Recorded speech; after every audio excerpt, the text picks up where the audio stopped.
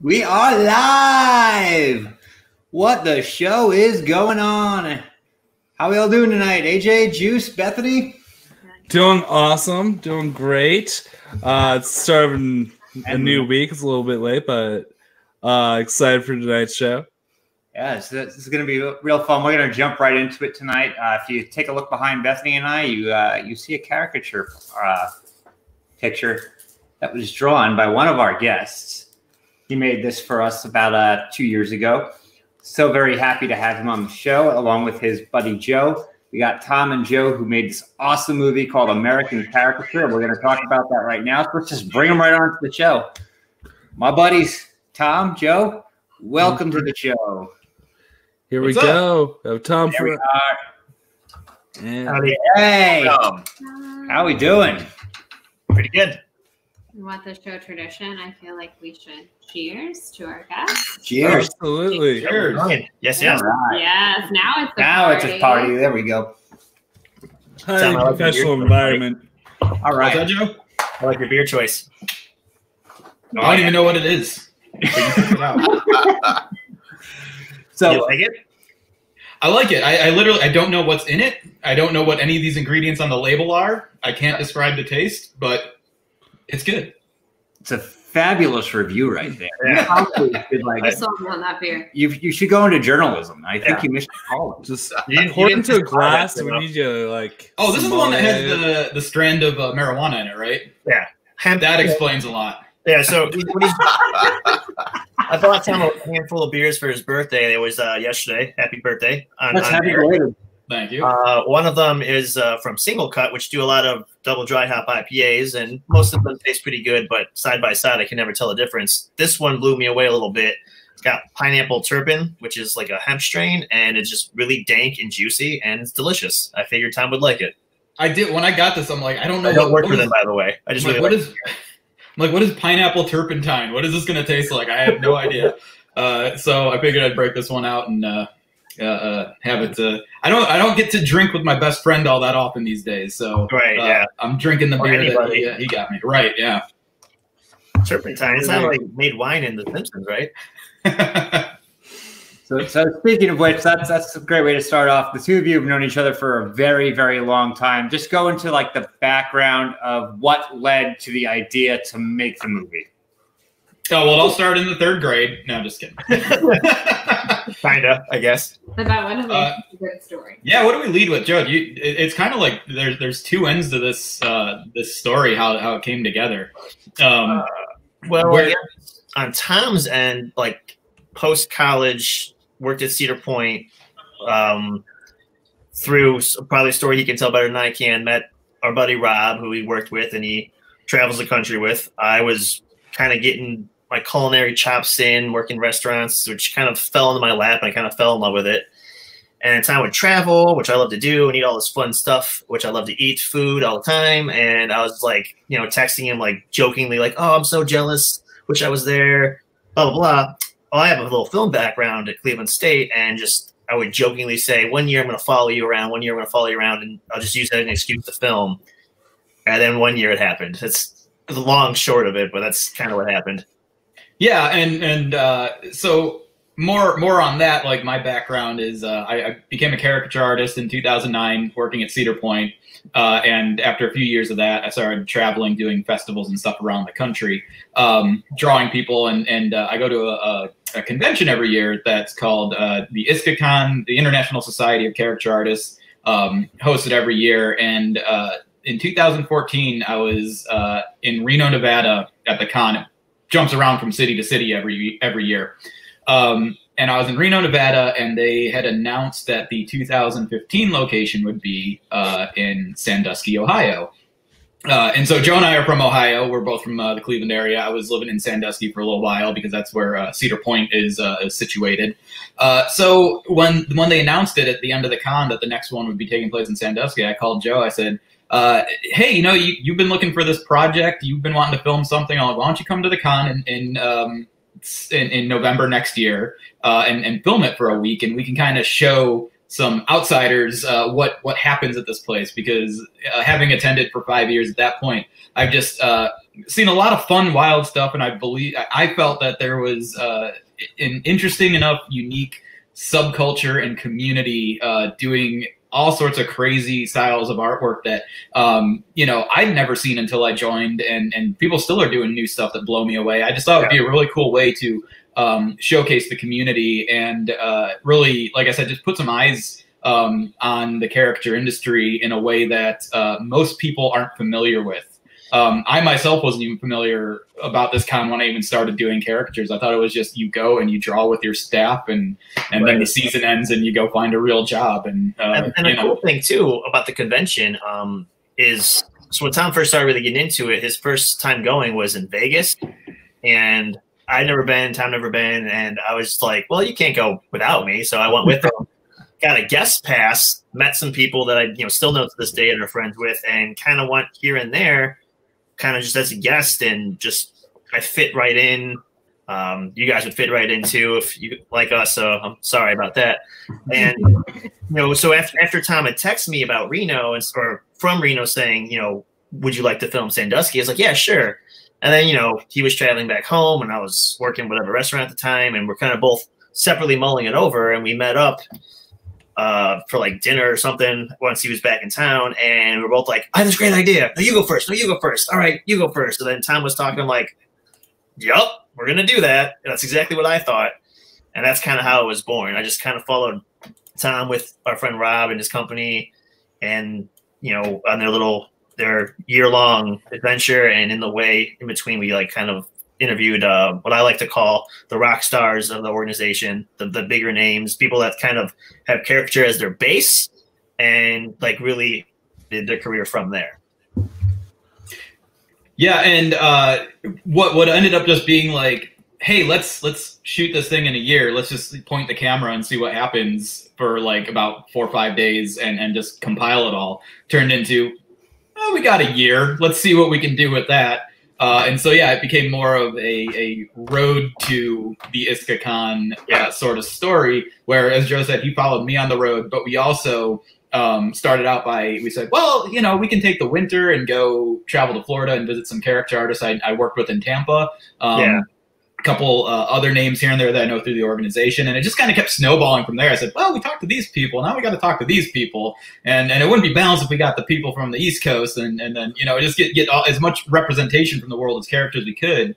And then we decided, we didn't really want it to make it super interview heavy, but we decided we wanted the insights from people from all sort of corners of this art form. And so, yeah, it was just kind of like, it was a constantly evolving thing right up until literally like the day we had to like send it off for sound design. We're like, all right, no more decisions. It's done. Yeah, that's like 5 other stories right there.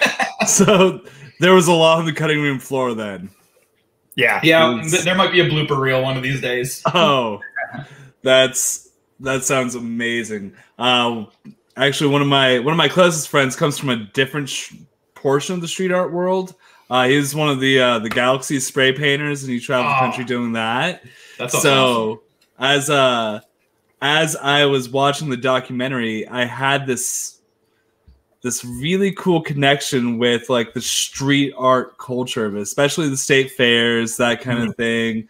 I used to sell paintings for him during a couple of like weekends busking, that kind of thing. So it was this awesome connection that I had with it when I was watching it. That's awesome. So like you have an appreciation for the hustle side of it.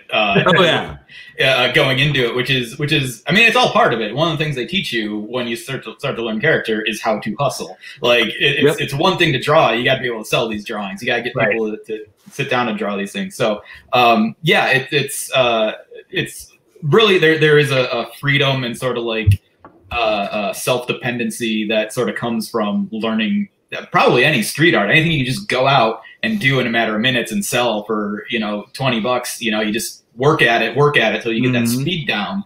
And then, you could do it anytime, anywhere, as long as you have the proper papers. But, even then, who knows? Oh yeah. So, there's this one thing, when I first met my friend, his name's Cody, he he mentioned that for spray painting, he would never call himself an artist until somebody stole one of his works.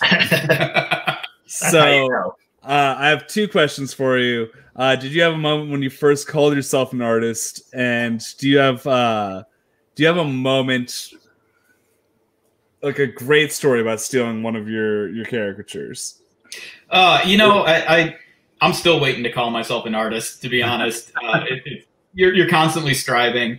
But no, I've learned to accept the term. I think while I do sort of agree with that philosophy, I believe if you want it and you're working towards it, you're an artist. It might be a bit of a disagreement on at what point you become a professional artist, but I think it occurred to me that the moment probably my second year drawing caricatures at Cedar Point, working seasonally there. And I was able to make more money doing caricatures for a week than I did my weekly salary for my previous job, was the moment that I'm like, okay, I can do this.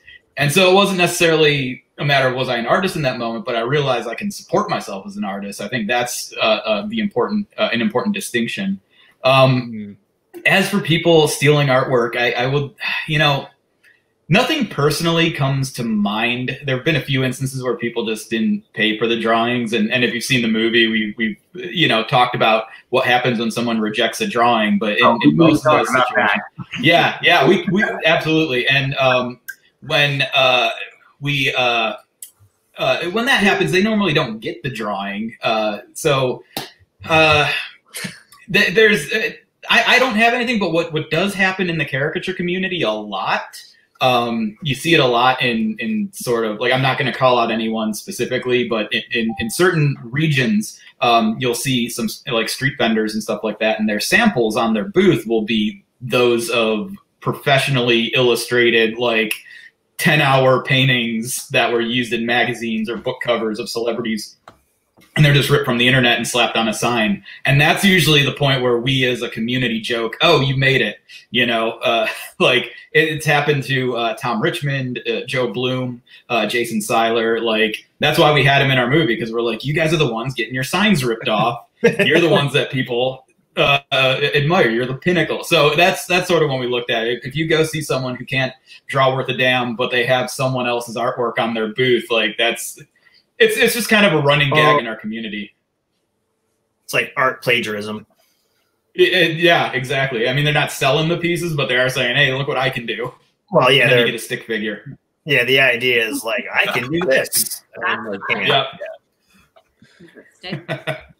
I will say, as someone who, well, both of us, obviously living in Orlando, very involved in like the theme park community, hospitality community. I think that's the thing that I was kind of most drawn to about the film. Like at state fairs, at theme parks, like that's where a lot of people get their start, where they do most of their work, and those rejection things. So I was like, no one, and I say this with love, but people at state fairs and at theme parks, they're tired, they're cranky, like they came there to have the best day ever, and then like things went crazy. So I was thinking of like my experiences and like being yelled at, and I can't imagine like putting my time and effort into making a piece of art for someone and then them just being like, rah! So I feel like that was the part that I was like, oh, that like sucks, and I would hate that. So that was the part that definitely was the most intriguing to me, knowing theme park people. Like I was like, oh man, that's I would never I've have met those people do that. Yeah. I've been to Cedar Point, by the way. Really? Yeah. Awesome. My brother and his wife went to the Ohio State University, so there was a couple times over trips to go visit them that we kind of made that drive over there. So when they you might have crossed paths with me. Nice. Yeah, I was there. Yeah, 09 to 2014. Yeah. Okay, so 09 to 14. He was in Nebraska by then, back home, but. There was. I'm familiar with the grounds a little bit. It's kind of a cool, fun local place. I loved it. I mean, my bucket list to go to. I've never been there. You never been? Oh man, like I grew up with it in my backyard. So me and Jim were privileged. We would go every year, and then I just got it to a point where I was just like, I just want to work here, and I might as well draw pictures. But if they want me to sweep up garbage, I'll do that too, just because it's a cool place. The bad part of it being in your backyard is like you go to other theme parks or other like places for the roller coasters specifically. You go on like their big bad one, you're like, what was that? That was a kiddie ride. Right. And we're just so spoiled and like jaded because we go on like these record breaking things. Like, I got to pass. I go like 5 times a year.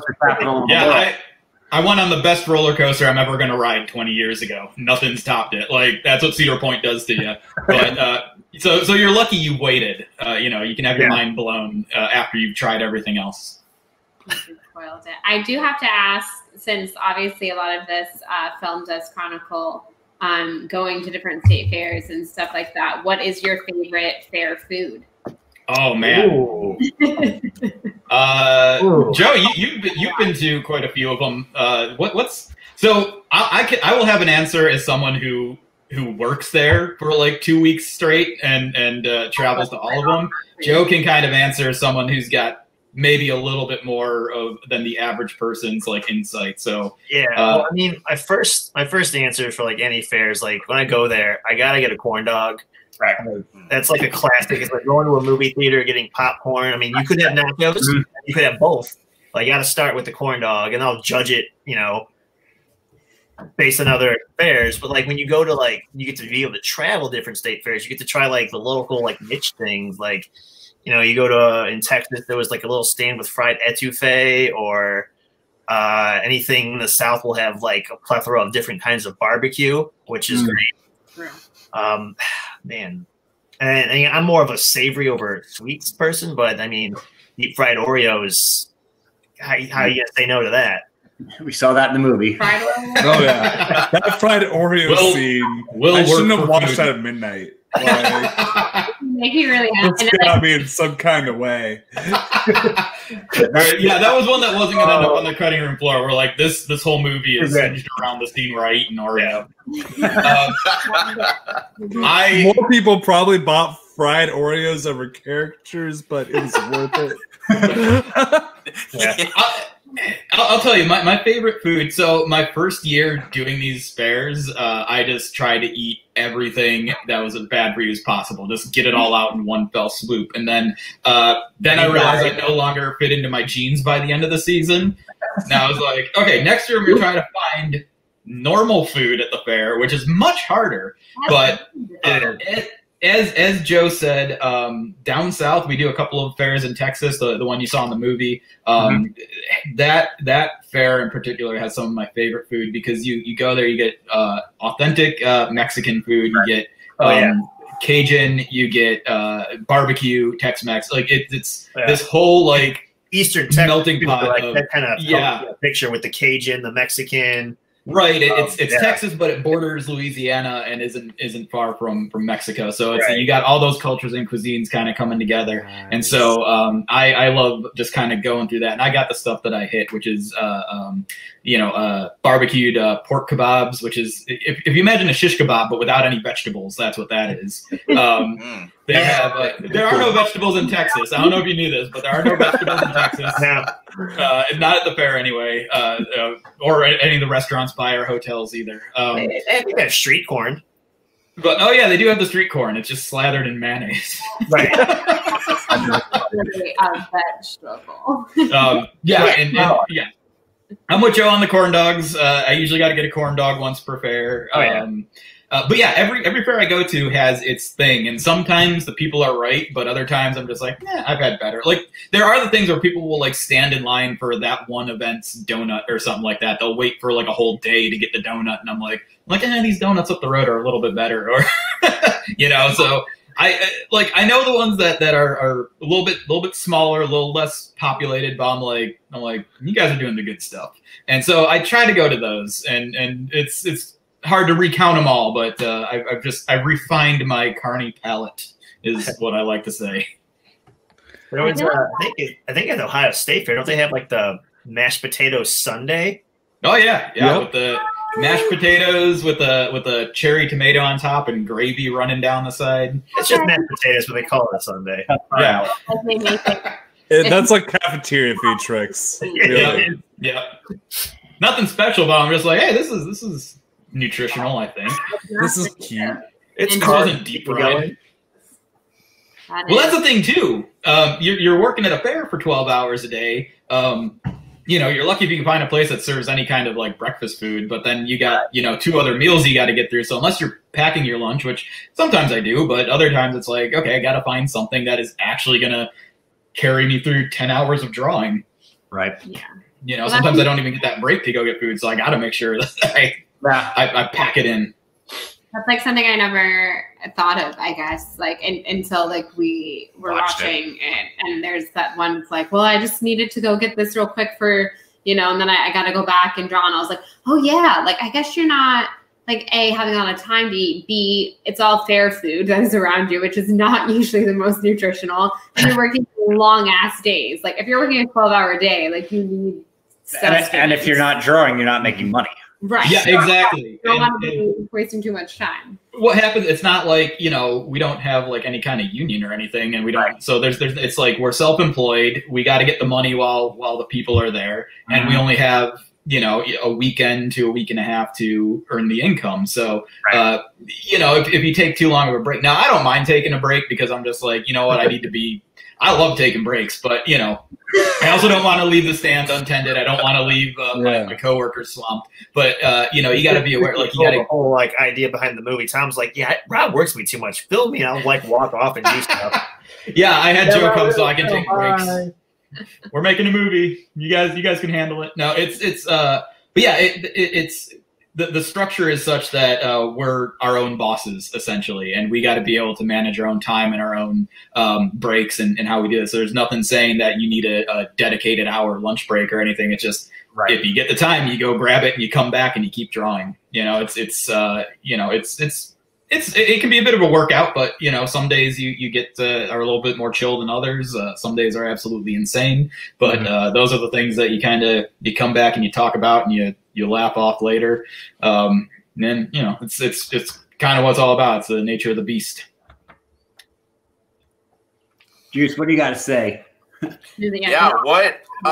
So normally for those days, are you like all like in a group? Because what we saw in the dock, the fairs at the dock, there was a bunch of you. It was like 3 or 4 caricature artists going at the same time. So normally, is it like that, or is it some of these fairs are you just by yourself?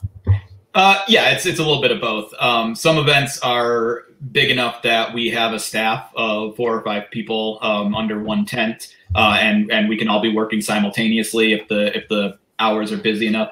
Now we do sometimes work out shifts. Like we'll be like, okay, well, the morning will be slow or the evening will be busy or whatever, and so-and-so can take half a day off. But usually it's just like you can have a half day off, but come in if you want, basically. And so some days we'll have multiple people working just based on the attendance. Other days, some events I've just done by myself because they're little small, pop-ups at a park somewhere. And if you have 2 people there, we're both going home broke because we're splitting all the staff. So it just depends on the attendance in the previous year's like outlook. Basically, it's we make projections and we're like, okay, well, this one we definitely need to be staffed with this many people. So when we go to Texas, we go with a crew of typically 4 people, sometimes 5. Sometimes we bring in some guests from the surrounding area. The Ohio State Fair, we usually have a core staff of 4 and then bring in a few others on the weekends. So in like any given fair day, like how many pictures would you say you draw in a 10 to 12 hour? On average, I think, I was trained to do a lot more than I actually do. But again, it's kind of like I've kind of learned how to pace myself in the crowd. So I maybe do about 20, if I do 20 drawings a day, that usually includes couples and families all drawn together. So we usually like count them as like faces, not whole drawings. So it varies. It's usually somewhere between 35, 40 people being drawn in a good day. And it can be more than that if it's crazy busy. And on slower days, maybe you're lucky to draw 10 people, but every little bit counts. It just really depends on the day and the fair. And what's really something is you go to a big fair like one of the state fairs, and you really start to panic if the people aren't showing up or showing up to the booth. You're like, what's wrong? What's going on today? Why am I not drawing anyone? But in reality, it's like 90 degrees out, and the forecast was a chance of storms, and so people are at home or they're hiding out in the AC. So there's a lot of variables, and I learned not to beat myself up about it. I'm just like, I'll take it as it comes. I'll work to get them into the booth, but if they're not showing up, there's always tomorrow. I will say that was like my entire life growing up in Florida. I'm always told when I'm cold that it's not really cold outside. So watching the documentary the other night, there's the one bit, it was one of the first days of the Ohio State Fair. And it's like, oh, it's 85 today. It's really warm. And I was like, that's not hot. And I'm like, oh, like, is that what people feel like when I say that it's cold outside? I'm like, that's not bad. Like, they all, like, come on, people in Ohio, suck it up. Like, that's not Yeah, no, I get. I've lived in Florida myself, but only visiting to work at the theme parks in the winter. So I haven't hit peak Florida, living down there. But yeah, I know. I understand where you're coming from on both angles. Yeah.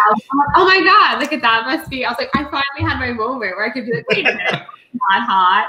I'm like, I'm always cold all the time, which today it was very cold for a Floridian. So I've been cold all day, but I'm sure anyone from Ohio would come down and be like, you call this cold? Like, that's funny. I am from Wisconsin. I can guarantee it's not cold. Yeah, we got about a foot of snow weighing down our tree branches right now. But yeah, no, Florida's cold. I do also have a weird technical question. Speaking of the Ohio State Fair, that I wanted to be, obviously, since y'all made the movie, you can answer this. But I was like, did y'all do a fancy helicopter shot there? Like, the stadium and the city? Because I was like, wait a minute, like, how did they get that shot? So I just had to ask how that came to be. Turn it over to the cinematographer. Legit in a helicopter. Nice. How did you hire the helicopter to get those shots? Like, was that the intention? You're like, oh, well, we're in a helicopter. Let's do this. Technically, I mean, we don't have a pilot's license, if that's what you're asking. So a little behind the license, and then we got the shot. Yeah. We're that committed. Worth those 6 months of training. Got the laser surgery, just correction for vision. Those glasses are cosmetic. Oh yeah. Oh yeah. But truth be told, we were at the state fair, and they offer a, you pay for your ticket, and they fly you around the city. And we said, why not? What's the worst can happen? We can't use the footage. It sucks. Who cares? Can we bring our camera? They're like, I don't care. Yeah, we jumped down there. We're like, hey, can we bring our camera in there? We're like, sure, whatever. Just camera it. All right, cool. And that's what we did. There you go. Nice. Real quick, Jake Yacovetta did donate $10 to the Streamlabs. All donations to our channel do go to Kevin Smets to help #Smash Cancer. But Jake said that he's definitely going to check it out. And thank you guys for coming on for your insight into the process. Nice. That's awesome. Real quick, Action Army salute to Jake. Everything he does, great support of everything in this industry going on. So, yeah, I don't. But I'm all for about smashing some cancer. So, yeah. Yep. Go, Jake. So, Jake did bring something up there. I was going to wait a little longer, but it's already. So we actually were going to ask you, Tom, would you like to draw a caricature of the stream? #no pressure. And I'll commission you for that. Yeah. For us to use for our socials. Yeah, absolutely. Nice. I'll talk to you about it afterwards, but we 100% would like to ask you, because right now, literally everything we're doing is written on a whiteboard. Which it is hyper professional. Go you gotta check start out somewhere. Yeah. But we laid out our movie on a foam core poster board, so I know how it goes. That was after 4 years of not doing that. Yeah, right. Really, we should probably structure this thing. Yeah. The next question I was going to ask is from moment of conception to first screening, how much time overall was that? Good question. Woo. Too much. Yeah. I think overall was a 5-year journey. I don't know. Wow. Coming up with like the original text message from Reno. Hey, come shoot the con. Cool. By the way, that's almost a year ago. Like a week or so out from a year ago, because it was late November. I would have called you in 2014. So that's almost 6 years ago that we had the seed planted. Yeah. So that, and then we honestly didn't do a lot of pre-production for the fact that like things happen like right away. Like Tom said, we decided to go film in February, and he was out of town till about December. Then the holidays with family.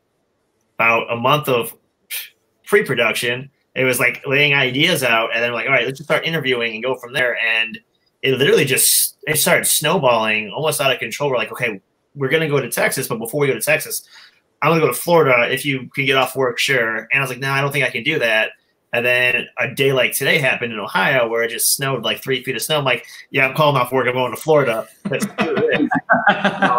We got some interviews. And then once March hit, like we were supposed to go down there to Texas and come back, but then we stopped along the way and picked up some more interviews. Like with Texas, I was in and out of 3 different airports, flying in, flying out, flying in, and I drove up with Tom and Rob, all working like my 55 salary kitchen job. Like, right. I don't know how I did it, but we did it. But part of the reason it took so long is because of, at the time, my different kitchen jobs, or Tom still did this, like the travel every year. So most of the time, we weren't even like really working with each other until like the winter months. So like editing when I'm not working too much, got a better job, and then the editing process got faster. And then Tom took some time off, just like smaller events the last year, and we actually like went to a coffee shop every week. Had meetings, we were in the same house on the same computer, editing together, like just over each other's shoulder, and just we put a goal like it has to be done, or we're just gonna be done with it. It's gonna be done either way. Let's do it.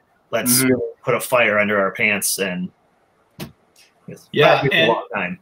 And the first screening was what was it? June of last year, and this was a test screening. This was basically test screening. Yeah. Well, this was so. Like we had a few people, few close friends, and film scholars, filmmakers, and such. If you want to call them scholars, the closest we know to film scholars. Anyway, we some people in the film community, the local film community, some people who are just friends, some people in the Caricature community sat down and watched it and gave us pointers on our first rough cut, and then we passed the second cut along to a few other people to view digitally and then give us feedback, and then our final cut was screened on it was November 19th, right? 2019. Was it? No, it was the 22nd. It was the 22nd. But because we set this goal because we knew that the con we were going to, the Caricature con we were going to last year, was at the Graceland, the guest house at Graceland Hotel in Memphis, and they have an in-house 400-seat, like 7.1 surround sound movie theater. And so when I found that out, I said, okay, Joe, we have a deadline. We're going to show this at the Caricature convention. We're going to show it to the Caricature artists who starred in the movie, and we're going to show it in a movie theater on Elvis's property. And so that's ultimately what we ended up doing. That was the first screening of the film. So that was a really good experience. Yeah, that was pretty awesome. Because one of the things I was like, it took us so long, but we kept having, like, I guess, personal goals. First and foremost, we knew what it was. It was out of pocket on a borrowed camera and all that good stuff. And, at the end of the day, I'm like, all right, we have to be happy and proud of it. And then, F everybody else. I mean, in a way, we still had that punk rock kind of like vibe, like, it's us versus them. But we still want to see it successful. But as long as we are happy, then it's successful at that level. And then the next level, which I was really nervous about, is when we showed the community, like, Tom's a part of it. I guess I am kind of adopted into it too. I can't say that I'm not. But Tom was like, he's the president right now, so like they love Tom. And I was really nervous showing they love you more at them because of like, if they hate it, they're not going to blame Tom. They're going to blame the guy with the camera and the editing. Like, this guy I was really nervous about that, and none of that happened. And then, we showed friends and family, and so that was like next tier is like, do other people that don't know what's going on, do they accept it? Do they understand? Is it something they're going to get, et cetera, et cetera? Well, and like for my experience watching the documentary, I just have to say it's something that for this year is kind of perfect. Like you showcase so many people that are so kind and intelligent, and it's just such a positive watch that goes by really slowly. Do you guys realize that you created the exact opposite of Tiger King? I didn't even realize we'd be competing with Tiger King, but no, that's great to hear. That's the new tagline. Yeah, I don't think there's any murder. I've not. Well, there was almost attempted murder. Yeah. True story. We almost took this down a much darker path, and we decided, no, we need to make this a feel good movie. Yeah. So there was a darker point because there's all these moments. Like I love the moments when you show people their characters and you see their entire their selves just kind of melt and then laugh into themselves. Yeah. Like that's such a beautiful moment to me. But were there some negative rejections that you guys didn't put in? No. So the problem is, so we didn't get any on camera, oh no, I don't like that. Take this and throw it away. The closest one I think we got on camera, which we didn't get on camera, was when Tom tells his story that happened the night before, and he shows the picture and crumbles it up. Yeah. And then the one where at the Ohio State Fair, Tony's really exhausted, and he didn't really get a rejection. They rejected his price points. Right. But my theory behind that is, we had papers for people to sign. We had signs posted up, you might be on camera. When people had their picture drawn, we like, hey, can you sign this release form? We did this for the documentary. There were a couple customers that accepted the caricature, but I think by their body language, there's at least one I can think of that I don't think they liked it, but because they're on camera, they know I could be in the film, which they are, and I don't want to be the bad guy. So that's my personal theory on that. Well, and that's a cheers to you, Joe, because pretty much every single reaction that I saw was there was something unique and pure, and I kind of felt like I was getting a picture that a view that only the artist got to see of the subject's reaction. Mm-hmm. I tried. What was your favorite reaction? Oh, there's some good ones. So hard. The one I really like the one with the kid, the babies, where they had the rosy cheek babies with the two ladies. Yeah. That was really good. What was the one?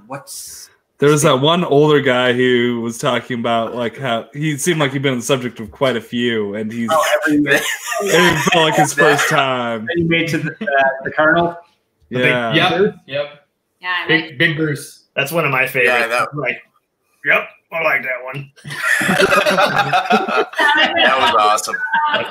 That gets a laugh every time we screen it. I love that every time. That felt like the old guy in the back of the stand-up comedy room. It just man, we got to get him on the show.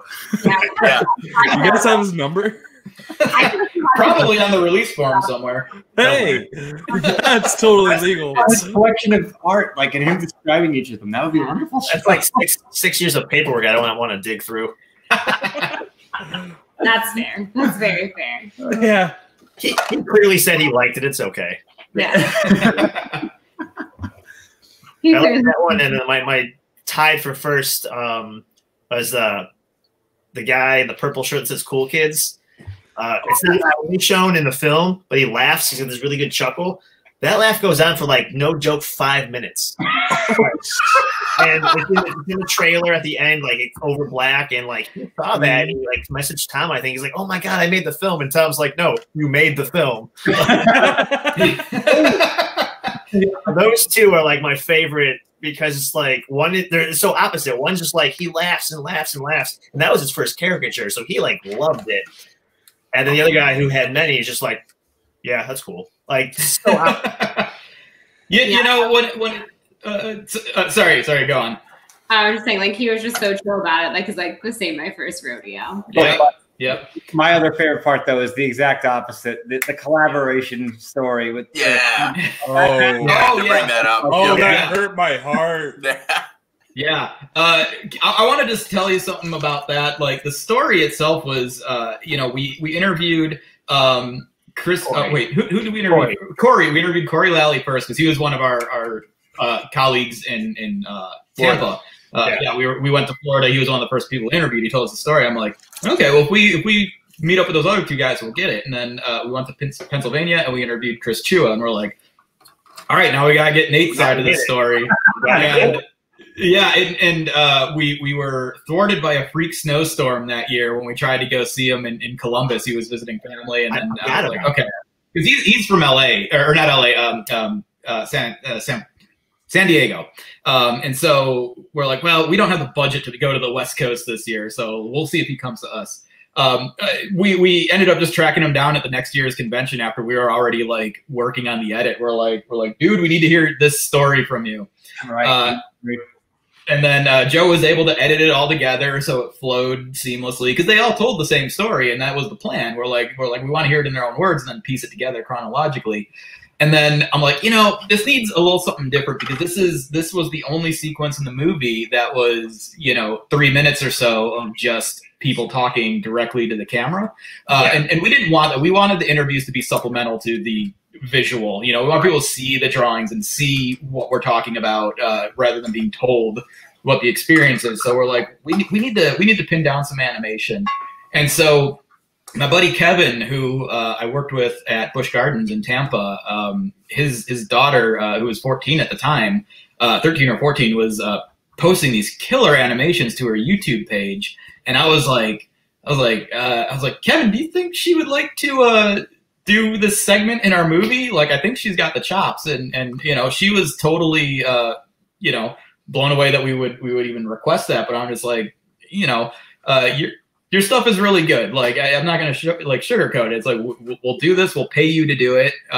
And she came through with those animations. And then, we put some sound effects to them and handed it off to our sound design guy and really clinched it together. But I was really excited that I could, give her a stepping stone, and hopefully, hopefully it's a path she pursues. And if not, it's at least a reaffirmment that she can do, the stuff that she sets herself to do. And to kind of like layer on top of that, go back a little bit when we were talking to Corey, like Tom said, I remember the first thing, like I said, I already had like a vision in my head for this. Like, I know what I want to do with it.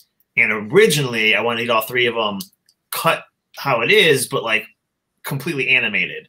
And then we realized how much that was going to cost. Like, well, we need sound more than animation to get the full animated. To be like, no, with the sound, we didn't have the gear because we were traveling. Half the time we didn't have lights because you can't take anything on an airplane. So all of it was rough.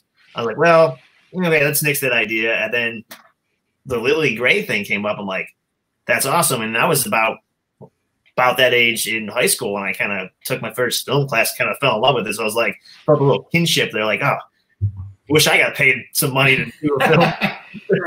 That's awesome that we can like make that a stepping stone and hopefully a passion. Like, it was kind of cool.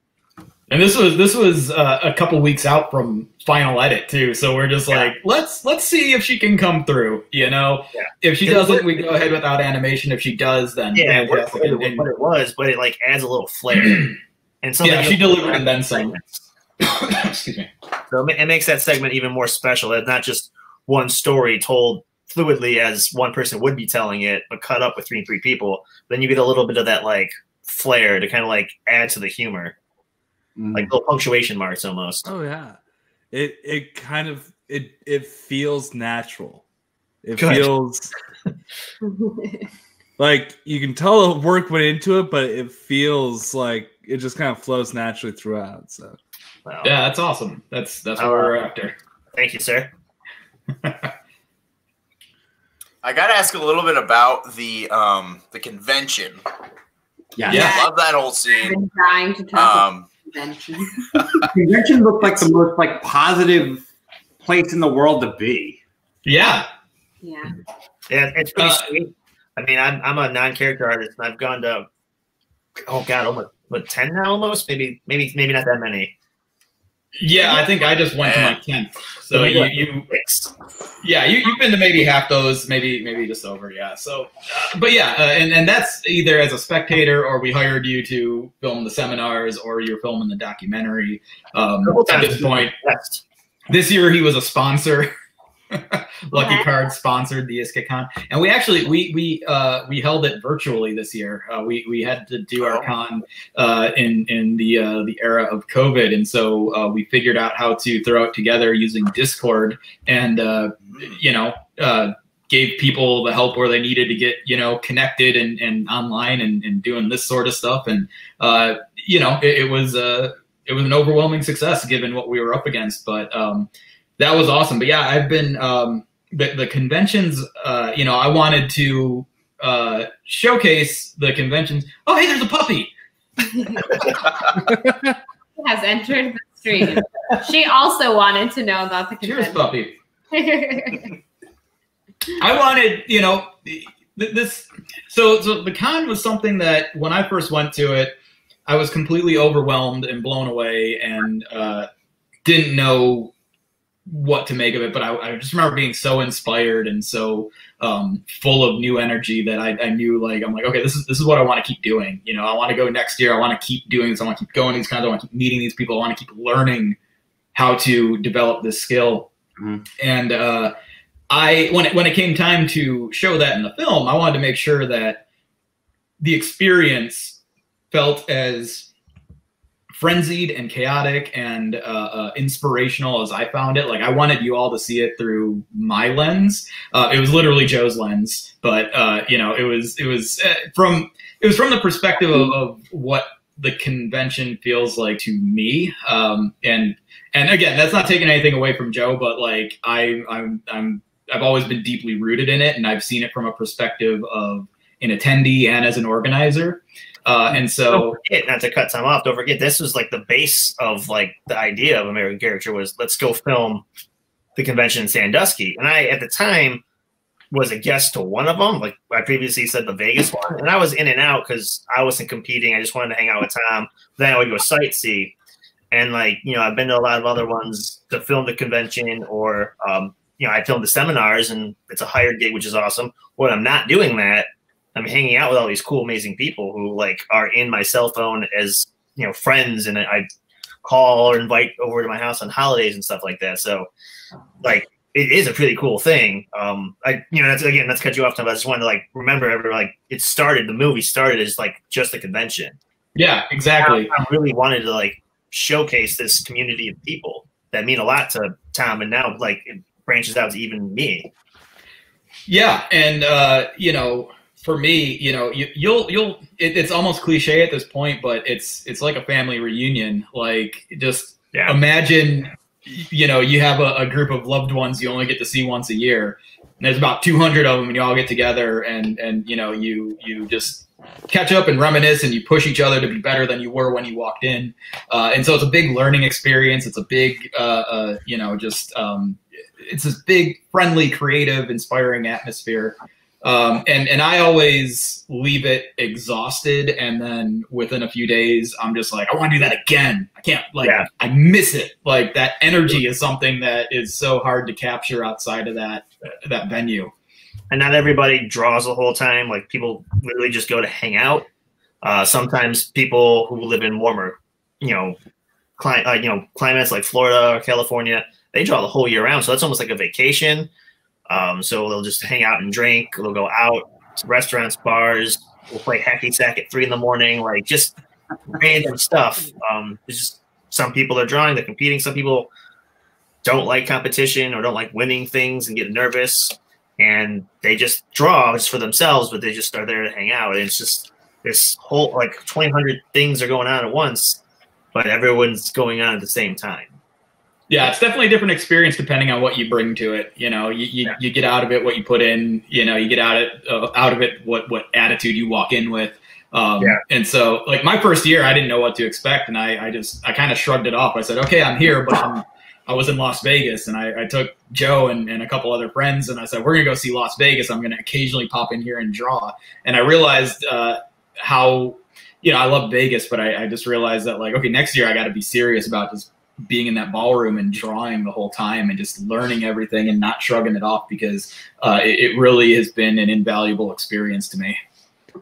Are people that are competing, like it appeared like in the documentary that they straight up just like slept in that ballroom. Do they just straight up sleep in that ballroom? Some do. Yeah. If they sleep at all. That was really, that was intense. Like, I like my sleep, so I get a couple hours in every night at the con, but some people, I don't know if they're not booking rooms or what, but like sometimes they're like, well, I'm just going to get my sleep and a couple naps here and there, and then it's back to work. And I'm never going to win anything there because I'm not that dedicated, but I admire the hell out of it. I do want to know who won the Golden Nosy this year. This year, we did not, because we held it virtually, we actually did not do the Golden Nosy. We thought it would there were too many variables that we could not control, so we thought it would give some an unfair advantage and some a disadvantage. So we're holding off until the next in-person con.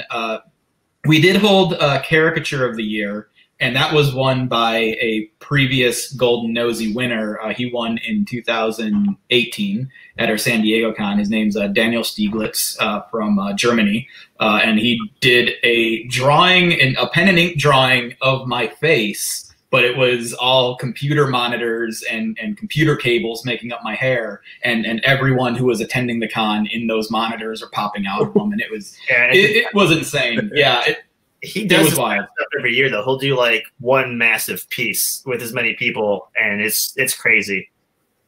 Yeah, it's and actually, is there like a link for the site like related to the con that I can? Go to mailboxmayhem.com, and that actually is kind of like a culmination of this year's con and sort of award winners and stuff like that. It says here I got a screen share option. Do you guys want to see this drawing just here? I can maybe pop that up if that'll work. And yeah, we can try it. Let's try. Yeah, let's see. I'll click it, see what happens. Screen sharing is easiest with 2 monitors. Works best on a good computer. Use Chrome if you want to. Don't really. Sure. Share screen, and let's try this. Drum roll, please. Oh, I see. So screen 1, screen 2. Here for the drum roll juice. So this let me pull this down onto screen 2. I do have 2 screens. So they got some weird rules that I'm not familiar with, but we'll make this work. We are not familiar either. All right. Let's see what screen 2, if that shows up.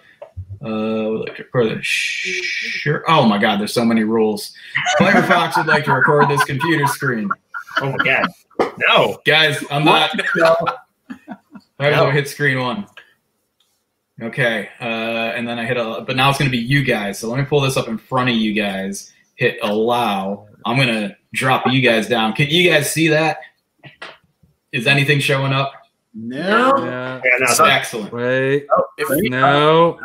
Something should show up for AJ, and then AJ, I think you'll click it to bring it up. Yeah. I'm not getting anything on my end. Browser can't access your screen. Okay. Never mind. We tried. We failed. We tried. You know what the worst part about YouTube is? Like, we don't have a lot of people watching right now, but 9 people just watched us all collectively fail that. Like, that's enough people that if we were all in a room, it would be very uncomfortable. Well, hang on. I can show it to you on my phone, and I can hold the screen up to my screen, and you guys know how to do that. There we go. Maybe, like, drop the link in the YouTube video when the video is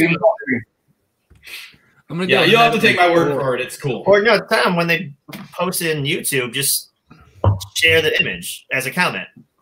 Oh yeah, you could do that. I was talking about a link. Right. So I'm going to go ahead and put that in the Mailbox Mayhem link that is going to be in the comment section right now in the live chat, and then we're going to edit that into the info for the stream beforehand in the description. So, but awesome. I'm going to be like scrolling through pretty much probably as soon as the stream is over because I have a new love for this art form now. Which Awesome. That's awesome. Yeah. I have a piece that I would like to submit. Yes. Yes. Yeah, bring it in closer so everybody can see it. Make it real big, real pretty for us. In the 4th grade, or maybe the 5th, I'm not actually sure, I had to come up with a piece of my face with my interests. So you'll see like a PS2 controller. You'll see like skateboarding wheels. I'm not sure. I think that's macaroni and cheese for my hair. Yeah. Nice. Crayons. I don't know why I had crayons. I'm obviously not good at drawing. I thought you just had a perm. I don't know. Birthday cake? Is that a fedora or is that a visor? I don't know. I didn't wear hats as a kid, so But that's where you're interested. I don't know. I mean, should we just give him the golden nosy now? Yeah. Like, Honorary nosy winner. I didn't know that was you. I thought that was Pizza Face from all that. oh, I mean, okay. Now here is. Oh wait, never mind. Actually, that's a different. I got confused. I have another art piece that I'd like to submit. Yes, please. We need. That's beautiful. You got my vote. Well, unfortunately, you couldn't get nosies. These are studio pieces because you didn't do it this year, obviously. It's okay. It Wow. warrants it. That's true. So Yeah, that's just bureaucratic red tape.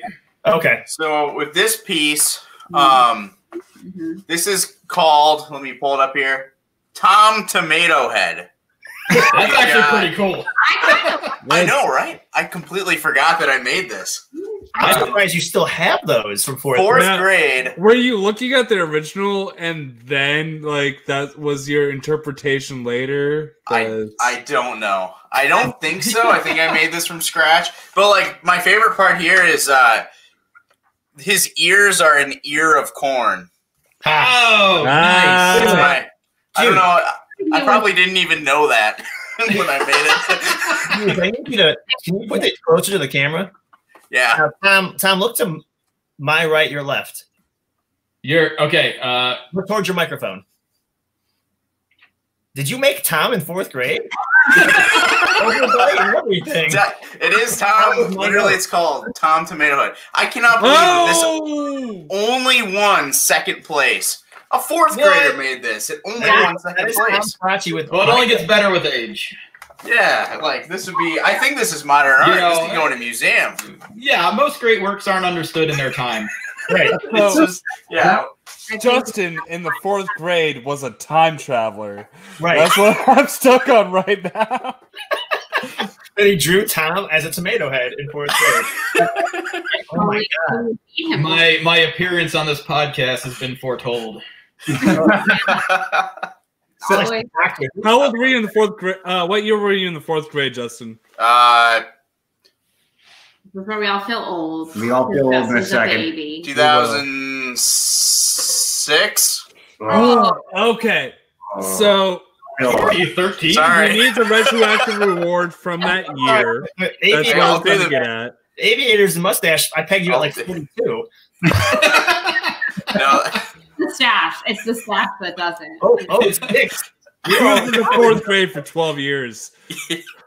All right, so while we're going to wrap up the discussion of the movie right now, tell us about where everybody can find the movie. And actually, I had one actual other question is, right now, I know from talking to the people that you've been inquiring about festivals and stuff like that. Is that still on the horizon, or is pretty much right now where it is the end game? What, as far as like movie festivals? We're still submitted into a few that are like that rolled over from this year because they were canceled or postponed. You know, our experience with festivals was a really weird one just because of COVID. Timing, basically. I mean, And actually, this is a good seg. Joe, do you have your art bag with you? I do. Yeah, actually, I was waiting. So Joe and I, we actually made a what would you call it? An agreement? I don't know. An agreement? Yeah. A pact? I don't know. A pact. That's a cooler word. I think I said this is going to happen. This was what it. Yeah. We submitted, so deadlines for festival submissions last year started around December of 2019. So that was for like the ones that were taking place this year. And so when we made our first festival submissions, Joe bought a bottle of scotch with the intention of having a glass for every film festival we got into. And by the time we got into one, COVID was in full swing, and I haven't seen this guy in months. Outside of like, you know, the occasional 6 foot distance or through a screen, and I said hi, but you know, so for my birthday, my girlfriend's dad sent me a bottle of Ardbeg 10-year scotch, the same that Joe had bought for our celebrations. So we are going to have a drink with you all, if you all have yours with you. And this is like 3, but we'll do 1, and then I'll actually answer your question, Deacon, because that wasn't an answer to anything. Well, it's getting to that, actually. It's getting to that, because is this to which one, Joe? Film Freeway. Film Freeway. Liftoff Film Sessions. That was the first one we got into. So cheers to that. That was our only film festival for the year, and it was virtual, and we didn't win anything, but we got in. That counts for something. And so that was our first success that warranted a sip of scotch. Yeah, and a lot of the festivals that we didn't get into, some of them were just like, you know, we didn't get in, didn't cut the mustard. That's fine. Some emailed saying, yeah, because of COVID, this is like early in the year before things got crazy. You know, we are minimizing the amount of people here, so we're minimizing the amount of films being accepted, because the more people get accepted, the more, you know, they're going to come with their families, friends, and so on. So we weren't the cream of the crop there, which, I mean, we didn't expect a lot of, like, not to beat out these other crazy documentaries or other independent films. Not to like cut what we did short. It's just, you got to realize it's just like people do shit like Free Soul and like, yeah, they could have died. Yeah, right. Like, oh, well, you guys got bumped because like, Barack Obama's movie is in this film festival. We're like, oh, okay, well, yeah. What can you do? Competition was steep. Yeah. But so then, you know, we decided to take the alternative route, and you know, we were able to get it on Amazon, and a lot of film festivals were kind of waiving that because of COVID. So like, we know you want to get your film out there, but some weren't. So that disqualifies us from some already. But the whole idea of making this movie, it took so much time and effort. It was like not to go win a prize, which would have still been cool. But the point is to get people to see it, and see it if COVID is making no one be able to go do anything. So that was kind of our driving decision. I think it was a good one. I mean, we've gotten a good amount of views. I mean, this interview came from that. I'm having a good time. Yeah. Now, these guys might not have ever seen that if it wasn't for that decision to do it.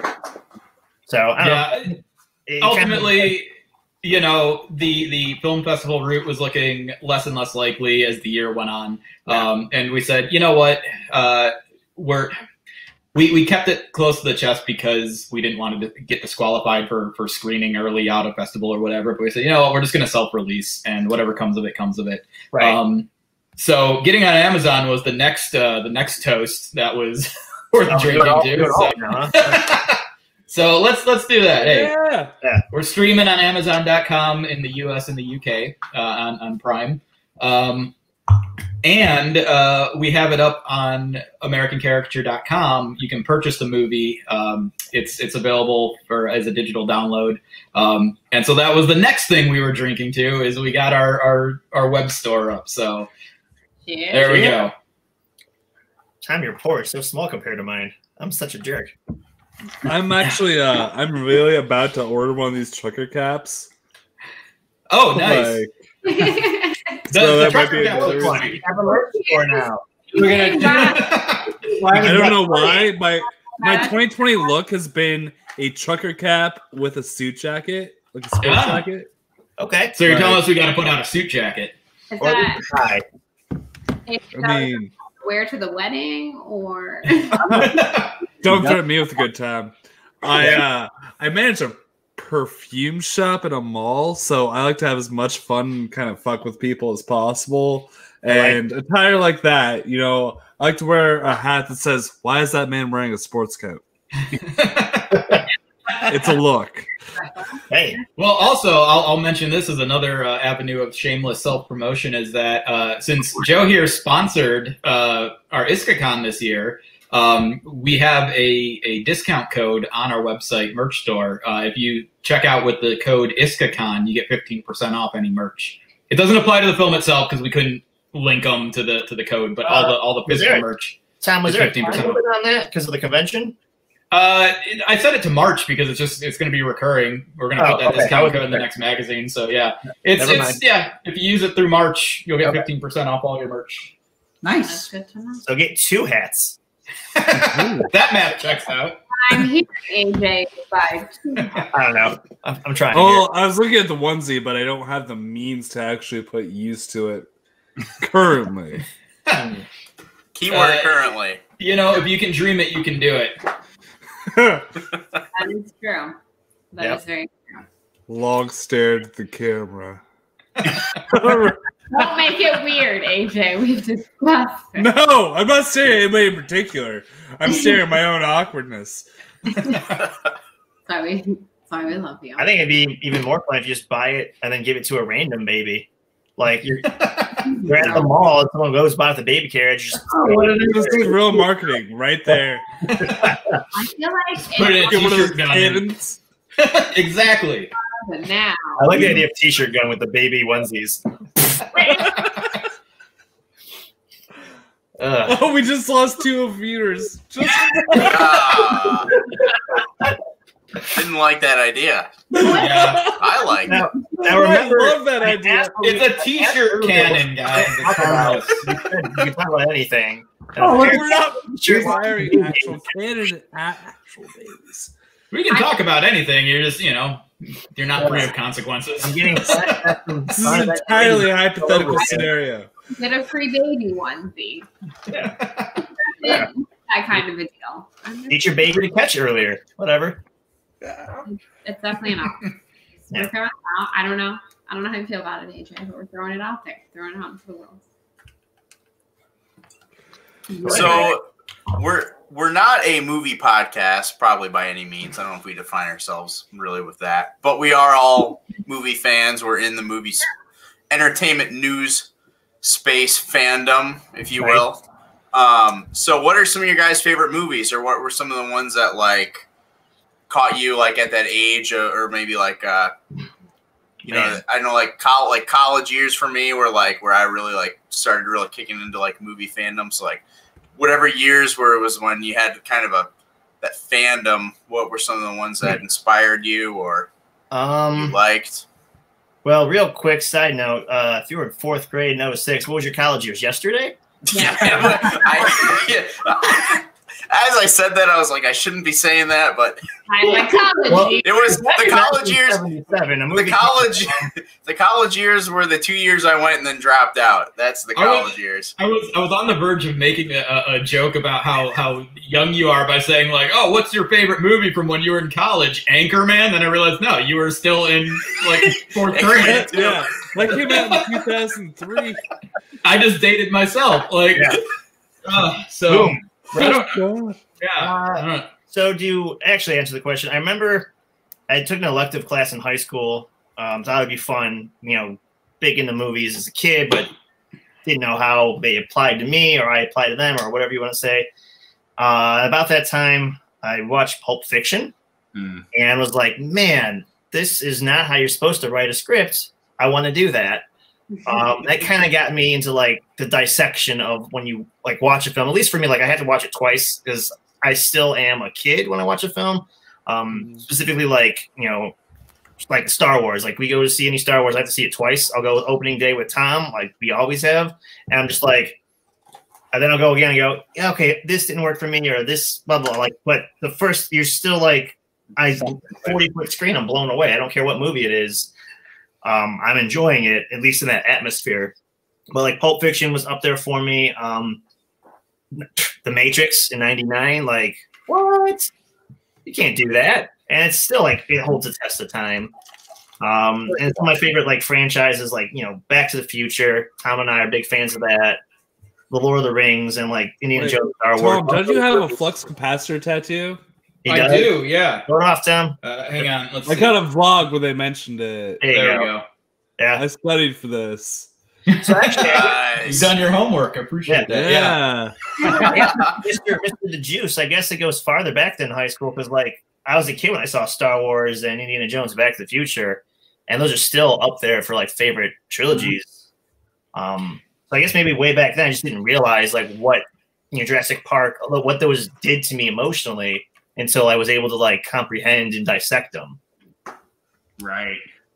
Yeah, and for me, it's it was the movies that I have fond memories growing up watching, and so that's why Back to the Future, like to me, was like, it was probably the perfect movie to me to see at the age that I was. Yeah. It was. I never saw it in theaters, but it was always on TV, and I would always stop to watch it. I was always blown away by the time travel element, and just.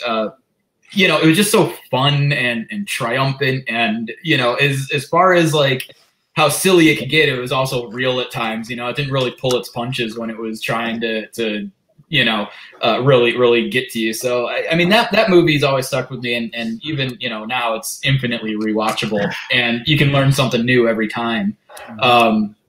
Jurassic Park was the first movie that I saw, not the first movie that I saw in theaters, but it was the first movie that I remember seeing in theaters going like, I had no idea a movie could do that. Wow. And even today, like those effects hold up, and Oh yeah, like they serve the story in a way that I don't think most VFX do these days. And so it's like you have Spielberg, just doing his thing, and then utilizing this new technology to emphasize it, and also cool giant dinosaurs. So. Right. And that new technology is essentially like the beta version of Photoshop. Like, yeah. So, yeah. And that first one looks better than the new ones, if you ask me. So. It absolutely does. I 100% agree. 100%. 100%. The like new ones Mandalorian looks better than past few Star Wars, but that's I'm a Puppetronics guy. Yeah, I think anything you can do in camera is I won't say all the time better than CG, but it's at least worth pursuing before you move to CG. And It's possible. Yeah, I just feel like if you can get the lighting right, you can get the physical effect there in camera. It gives the actor something to work off of. It gives the audience something to connect to. oh yeah. And I'm a sucker for that. Like I grew up like, my love of movies always came from a sort of like a visual sort of perspective and a mechanical perspective where I wanted to see how that thing was done. So I remember watching behind the scenes. I didn't see Star Wars until well after I watched the making of Star Wars VHS that my grandparents had laying around that I think came in a box of Cheerios when I was like 8. And I just loved watching them build this world, and I had no idea what I was watching, but I'm like, that's amazing. I hope I get to see it someday. But so I always love special effects and stuff like that. And why we have so many in our film. Yeah, exactly. I am in awe of what can be done with them, and I don't necessarily envy the people who are skilled at it because it just seems like long, tedious work. But yeah, and I guess I'm in a profession that also lends itself to long, tedious work. Right. But, Right. You find your passion, you roll with it. Well, like practical effects in film, like I'm gonna try the share screen thing again, real quick. Because it's gonna work. Is it gonna work?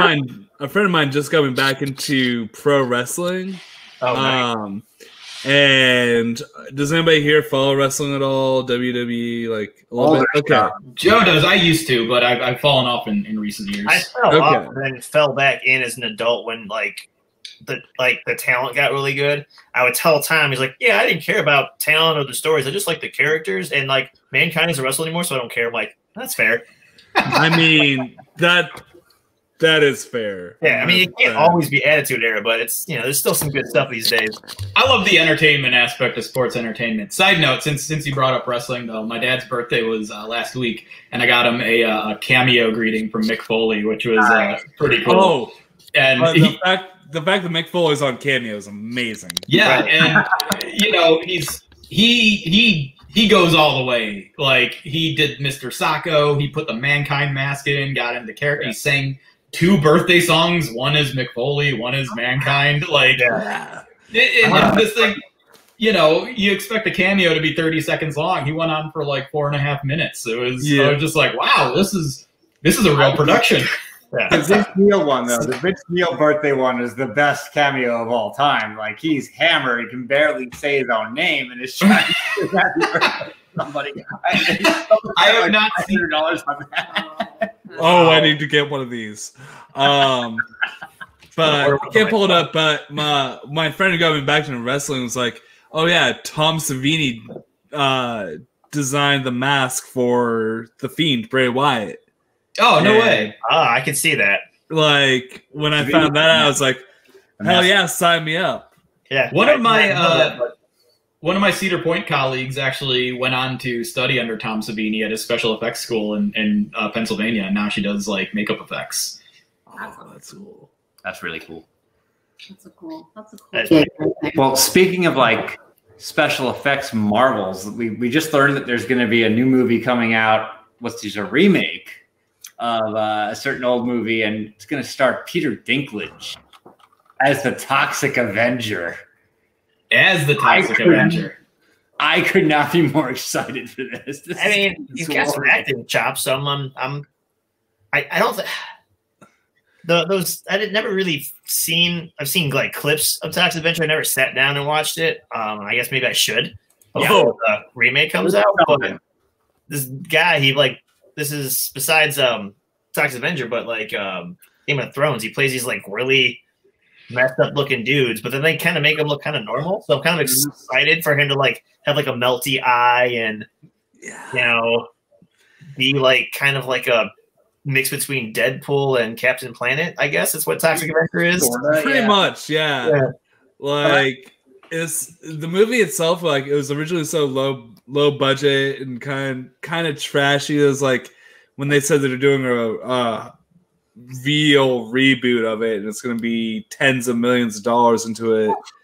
I was against it until he said Peter Dinklage. For some reason, it just works. I'm interested. Yeah. Well, just like you were saying, with the idea of like it being a remake, like with any kind of a budget, almost goes against the spirit of it. But right. I'd be very curious to see what a trailer to this looks like. Right. I have like no expectations. I'm just I'll wait and see. Yeah. Now here's what happens when no expectations happen. So you get cats. Oh. Nobody wanted that. I wanted it. No, you didn't. I love that experience. I did not. I don't love cats. the film. I love the experience. We saw talking about cats at work randomly. Like, we're talking about Broadway stuff, and I was like, I've never seen it. I never want to see the theater version. Definitely didn't see the movie. I'm like, so I don't know what the story's about, but I strongly believe that you can tell that story without human cats. And I've never seen it. I just feel like there's probably a story you can tell without being weird and creepy. So there is a story. No, there isn't. See, I've heard otherwise. There is technically a through line. There's a framing device. There's not a story. There is a thin plot line, but it is a plot line. Okay. Gets you from A to B. Breaks Do you down guys maybe want a the little short bit, but- version, or do you want the meta, or do you want the welcome to my TED Talk? Please, the short version. Short version.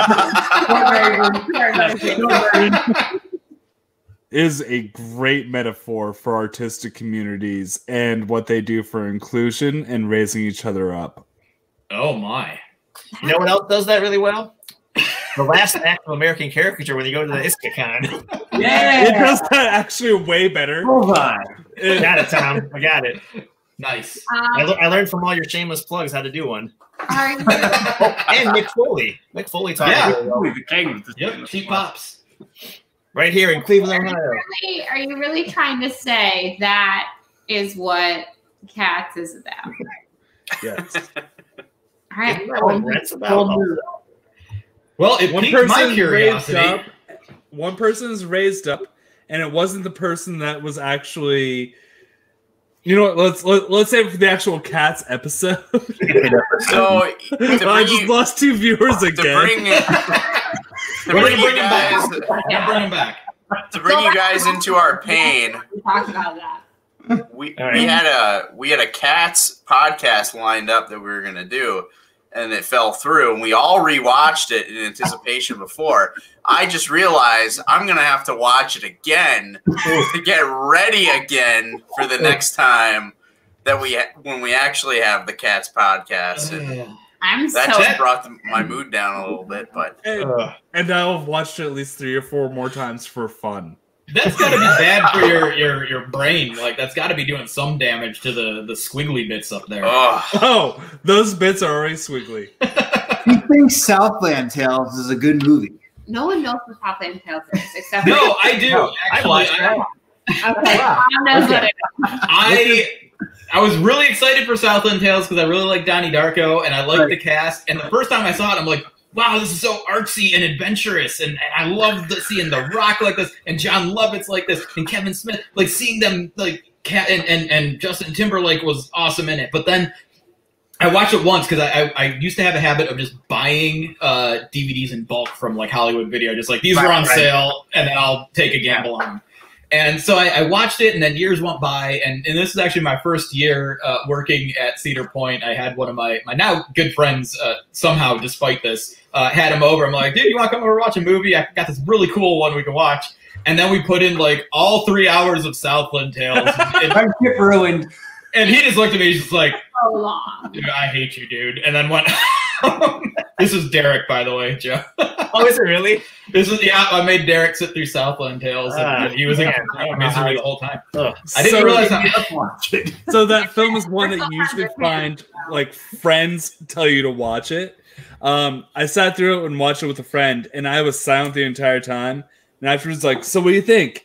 And I said it is the most self-indulgent, literally masturbatory piece of shit masquerading as art that I've ever seen in my entire life. But he loves it. A week later, I purchased my own DVD copy. I've only seen it the one time Tom was talking about, like when he watched the first time, and I really don't remember it at all. It's best that way, honestly. Don't go into your memory. All I remember is The Rock is in it. That's all I remember. Yeah, I would say lowest grossing theatrical release film with Dwayne The Rock Johnson in it. It's. I feel like it was a good first viewing. It was not a good second viewing. It's like it was like reheated French fries, like and they were great at like 2 a.m. when you were drunk and they were fresh and hot. But then the next day, like in sober daylight, you're like, what was I thinking? This did not age well. We do a series called Drunk Reviews. So we were watching it drunk, and because we watch it drunk, I take notes because I'm drunk and I'm not going to remember things very well unless I take notes. At a certain point, I was like, screw it. Like, I just stopped taking notes. I was like, I can't do, like, I don't know what's happening in this movie. And I just kind of threw caution to the wind. And you know what? I'm not mad about it because it was way too much effort. So, that's kind of a good segue. We've been talking about this, and it's going to happen this week. Actually, this Thursday, we're going to move Drunk Review to this channel. Ooh. And this week, we're going to be watching Teen Witch. Nice. Very excited.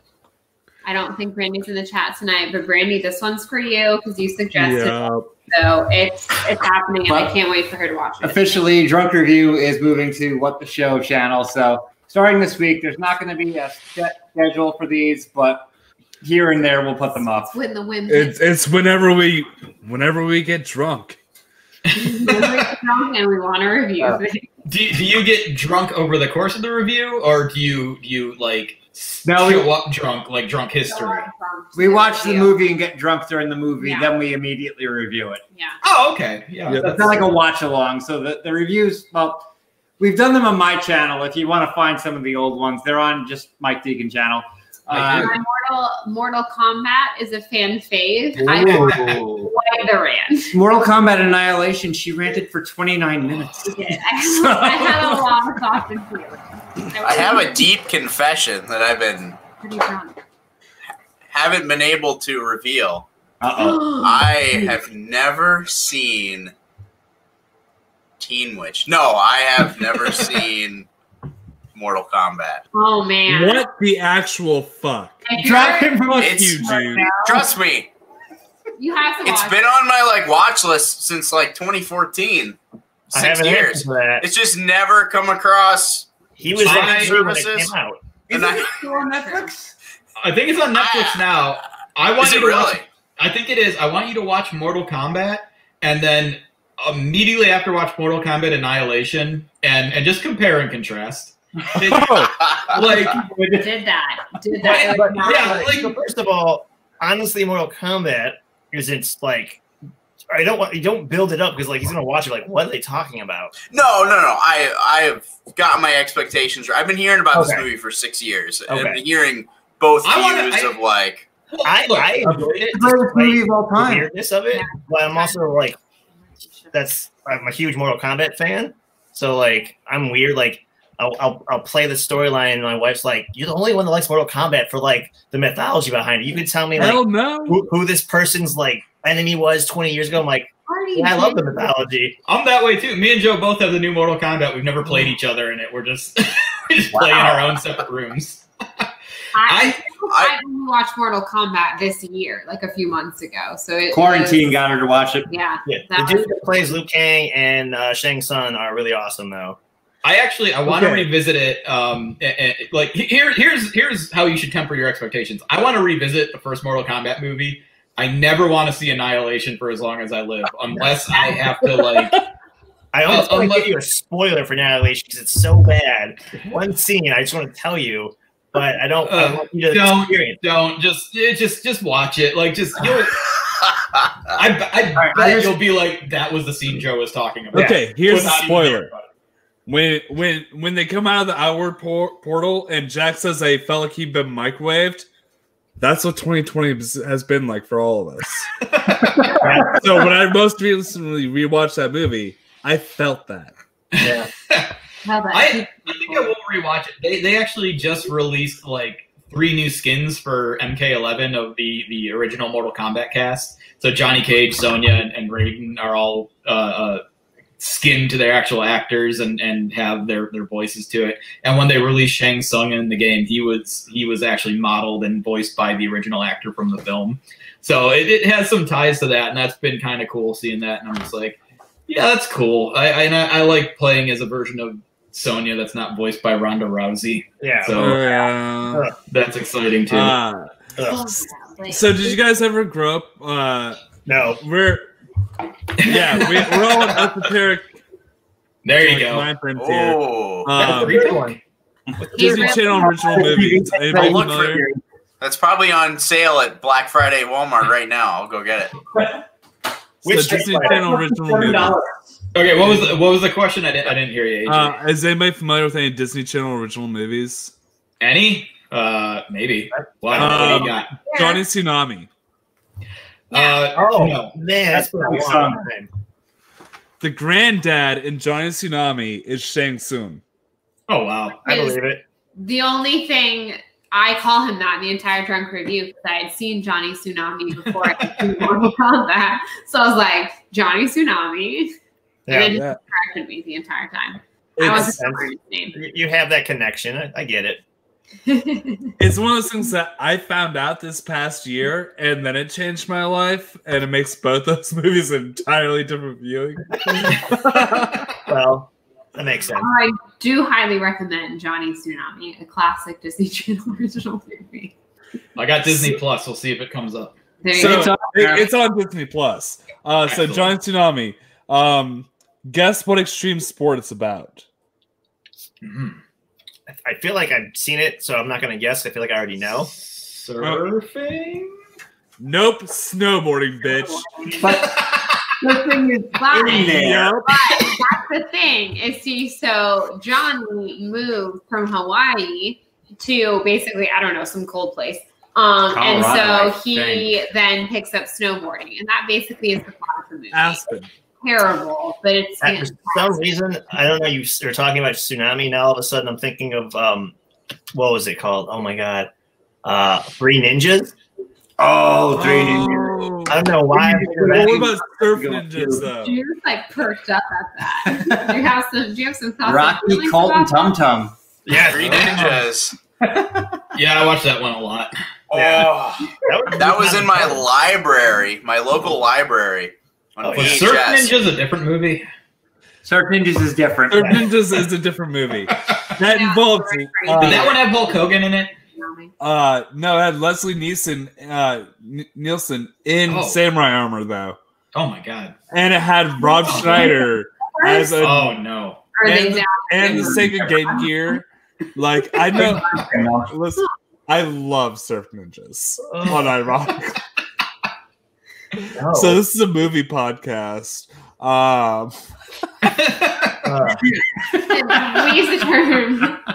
We use that term loosely. Yeah, now. Like, as much as I love movies, I feel like I don't watch enough of them. Well, And I actually, think that's that was kind of the problem with 2020 because, like I said earlier, I love going to the movies. So I love like animated movies. But like both Tom and Julie, my wife, they'll make fun like, oh, Pixar movies are great. You don't see enough of them. I'm like, yeah, I'd rather watch them at home because I wouldn't rather, but like they're always competing against something I want to see, even if it's a bad movie, on a big screen. Right. So one of my resolutions this year was to go to a movie every week, even if I was by myself. I went 6 deep, and that was about it. One of the last ones I saw, I was with Tom. We saw Sonic the Hedgehog. That was our last one. That was our last movie. I would have known. and the Oscar goes too. So that's how that ended. But then things started opening back up, and I felt like I had to do something. It was in my soul to go see this in theaters in IMAX. Tenet. I saw Tenet. Chris Nolan. Nope. We don't talk about Nolan. Nope. Just gonna go ahead. I've never heard of it. On this show where we're not allowed to discuss Christopher Nolan. I don't know why. Well, listen, I did not see Tenet. I'm deciding to wait till it comes out on streaming in a few weeks. But Talk about Nolan. well, you guys may not know this. Joe and I were extras in a Nolan movie. We went to Pittsburgh to shoot a scene for The Dark Knight Rises, where they blow up the Steelers Stadium. So we were the fans in that audience. So we were all of them, all the fans. Yeah. Yes, they just copied and pasted us millions of times. Yeah. We were there when they blew up the field. We were there when that little kid sang the national anthem. We were the first ones to hear what Bane's voice sounded like, and it was crazy. We didn't like it. And Christopher Nolan filmed us on an IMAX camera. So there were only like 3 in the world at the time. And as a Cleveland Browns fan, it's the only time I was ever in that stadium. And you got to see it get blown up. And it's like one time a day, it was blowing up. It was beautiful. So, well, we don't talk about Nolan, I guess. Wow. I wish I knew who that director was. Yeah. Now that we've ruined the podcast. It would have been a great story. Yeah. I thought AJ was disappearing for theatrical reasons, but he's been gone a minute. So now I'm just like lost in it. He's like, this is the perfect moment for a bathroom break. Yeah, right, yeah.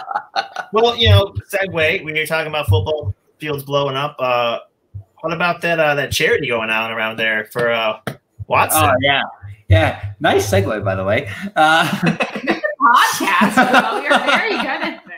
So, I gotta say, like the past 2 weeks, I've become a fan of Lions fans. Like not the team itself, fans. And I don't mean to cut you off, Deegan, but I feel like there should be some backstory. You and I are Browns and Jets fans, so we are usually always miserable. Yeah, always. So we get it. We get it. We get the Lions heartbreak every year, and 0-16, and. But anyways, continue. So I just want to put that out there so everyone knows that how far down the totem pole we are. Heartbreaking. Yeah. But so 2 weeks ago, news came out that the Jaguars they made a trade. They traded Yannick Ngakoue to the Vikings, who then subsequently traded him to the Ravens. there was some kind of weird language in the trade that if Yannick made the Pro Bowl, that the Vikings would have to send an extra draft pick to the Jaguars, but then he got traded to the Ravens and got good. So the Jaguars fans realized this was happening and started voting him into the Pro Bowl like gangbusters. Then the Lions, Packers, and Bears fans realized that they could fuck over the Vikings fans, so they started voting for him too. So that's just out of pettiness, just to fuck over the Vikings, he's getting a shitload of Pro Bowl votes. Fantastic. That's awesome. But then the same fan base, the Lions, they lose their Thanksgiving game. If you saw it to Houston, who's terrible, That was bad. Annihilated by them. And then they finally fired their coach and their GM. So the fans, to thank the Texans for making this happen, have been donating money, $13 each, to the Deshaun Watson charity, because that's how many wins Matt Patricia got them in 3 years as a coach. I respect that. Yeah. The internet people are, no offense, kind of horrible, but in a very kind of funny way. The fact that they were like happy that, you know, the coach lost his job and they're donating the amount of dollars of his wins is such a Jets Browns thing. Yeah. Like I can relate, because when they got rid of I don't know, any of our coaches, recently, when Greg took over 2 seasons ago, before we had Terry Kitchens, and he was a coordinator, and he took over, and we had more wins in like half a year than Jackson had his whole career. Right. And then they decided to not use him as the head coach. I was like, that's the Brownsiest thing you can do. This guy gave you the most wins since like 2006, and you're like, no, we're gonna go to this other guy that's never done this. We're gonna go to the other coordinator, and yeah. You know, I'm not gonna act like this whole thing isn't completely over my head, because it's not my area of expertise at all. But you guys are talking about pettiness, and it just the whole thing stinks to me of the time. I believe it was 2016. This is the year the Indians went to the World Series, nearly won the World Series, and the Cavs won the title, and the Browns won nothing. Right. The Browns won nothing, and Cleveland hosted a parade for their no-win year, and I did not attend. I did not believe in it. There was only like 200 people who showed up too, which was even better. That hurt Joe's soul, but I laughed again. I just admired the audacity of it, and that's just something I keep coming back to. Just the trains of thought. Actually, there's 2 trains of thought. You can admire the audacity of it. Like, look at the balls on these people. The other thing you can think of too, though, is like Cleveland. We're a fan base, so you can't fuck with us. Right. And they're like, you know what? We win no games. We're still gonna have a parade because we don't care. It's February. It's cold out. We're gonna be. Well, that's the thing. I just love the commitment to it. They didn't just say they were gonna do it. They said, "Well, we're doing it." They had to get a committee. They had to get permits. Like, it wasn't the city didn't hold it. The fans held it. Like, right. That's love for a team that doesn't need it, but gets it every year. About Cleveland fans and like Browns fans, is they're not fair weathered fans. Like, there's a lot of bandwagon teams, whatever, and I was like, Cleveland loves Cleveland, no matter if they suck, which is most of the time. Which, you know, Cleveland isn't even known for fair weather, so yeah.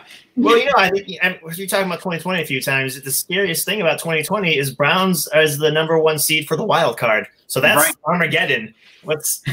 They need to win like one more game and they're going to make the playoffs.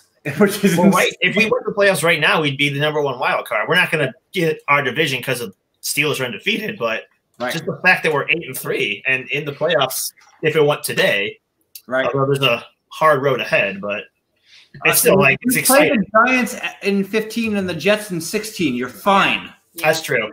That's the division that no one wants to win a football game. Yeah. Yeah, at least you're not, a Jets fan this year. So there's we have a light at the end of the tunnel. There's that. And his name is Trevor Lawrence. I don't know if a quarterback alone can save that team. You need I don't know. Tom Brady leaves the Patriots and look at them. Yeah, I guess that's true. Pretty awful. But you do need maybe a coach that can coach the quarterback to win some games. It's not Adam Gase. That's all I'm saying. Oh, yeah. Why does AJ come back and look like you all right, buddy? I'm good. All right. Yeah. Just Adam Gase. The name Adam Gase just makes me cringe. Oh, okay. Indigestion. The sound of that name just makes me.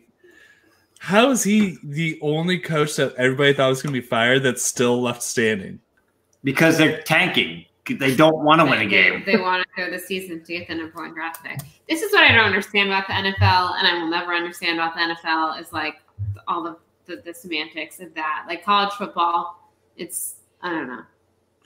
Well, it's like they choose you, and then in the NFL, it's like you choose them, and so it's very hard for me to wrap my head around. But I try. I do the fantasy. I watch the Hard Knocks. I try. I'm not huge into college ball, but I think the biggest difference is how they're run as businesses, where the college choose you because you can't, as a player, and this is actually kind of like controversial, but like you can't get paid because you're getting education, which that's fine, but you're not allowed to get paid with endorsements or anything else. But the NCAA is making an insane amount of money out of you. And you can't even like, hey, Nike wants to give me a shoe deal. And why not? Why can't? That's your name. Absolutely. And there's so many of these college athletes that, like, when I was in college, they were like, we would take them out to dinner because they were broke as hell because they couldn't work because they were. Yeah, they had to study and play ball and study film for ball and all that stuff, and they can't get a job. But they can't pay what the university's making. Anyway, NFL is the other way around. We're like, they want to make money as a team, so they want to pay you to be the best you can be and be an all-star of LeBron James or whatever and get a championship. So, which is why LeBron James was smart for not going to college. No, that's true. He said that he always goes back to college, but if he gets injured, he can never play again. Right. Make your money when you can. You can go back at 42 if you want. Like, whatever. Oh, it'd be great if just like 5 years from now we see like LeBron James at Duke as a freshman. No, that's how he retires as he plays college ball. All right, here's a question. What would his major be? Like most of them, underwater basket weaving. Oh, no, wait, he's already made his million. So I guess maybe something serious. I think he does want to go into film, though. So he might actually study film. Well, and he wants to take over, like his production company wants to take over the Friday the 13th franchise, which I think is awesome. Like there's so many like African American creators going into horror and producers, and I love that. You know, dude, I did y'all see Lovecraft Country? Not yet. I've heard that. So that show is wild. It has some of the best special effects I've seen on a horror TV show. It's nearly incomprehensible, but I think that is in line with the theme of Lovecraft.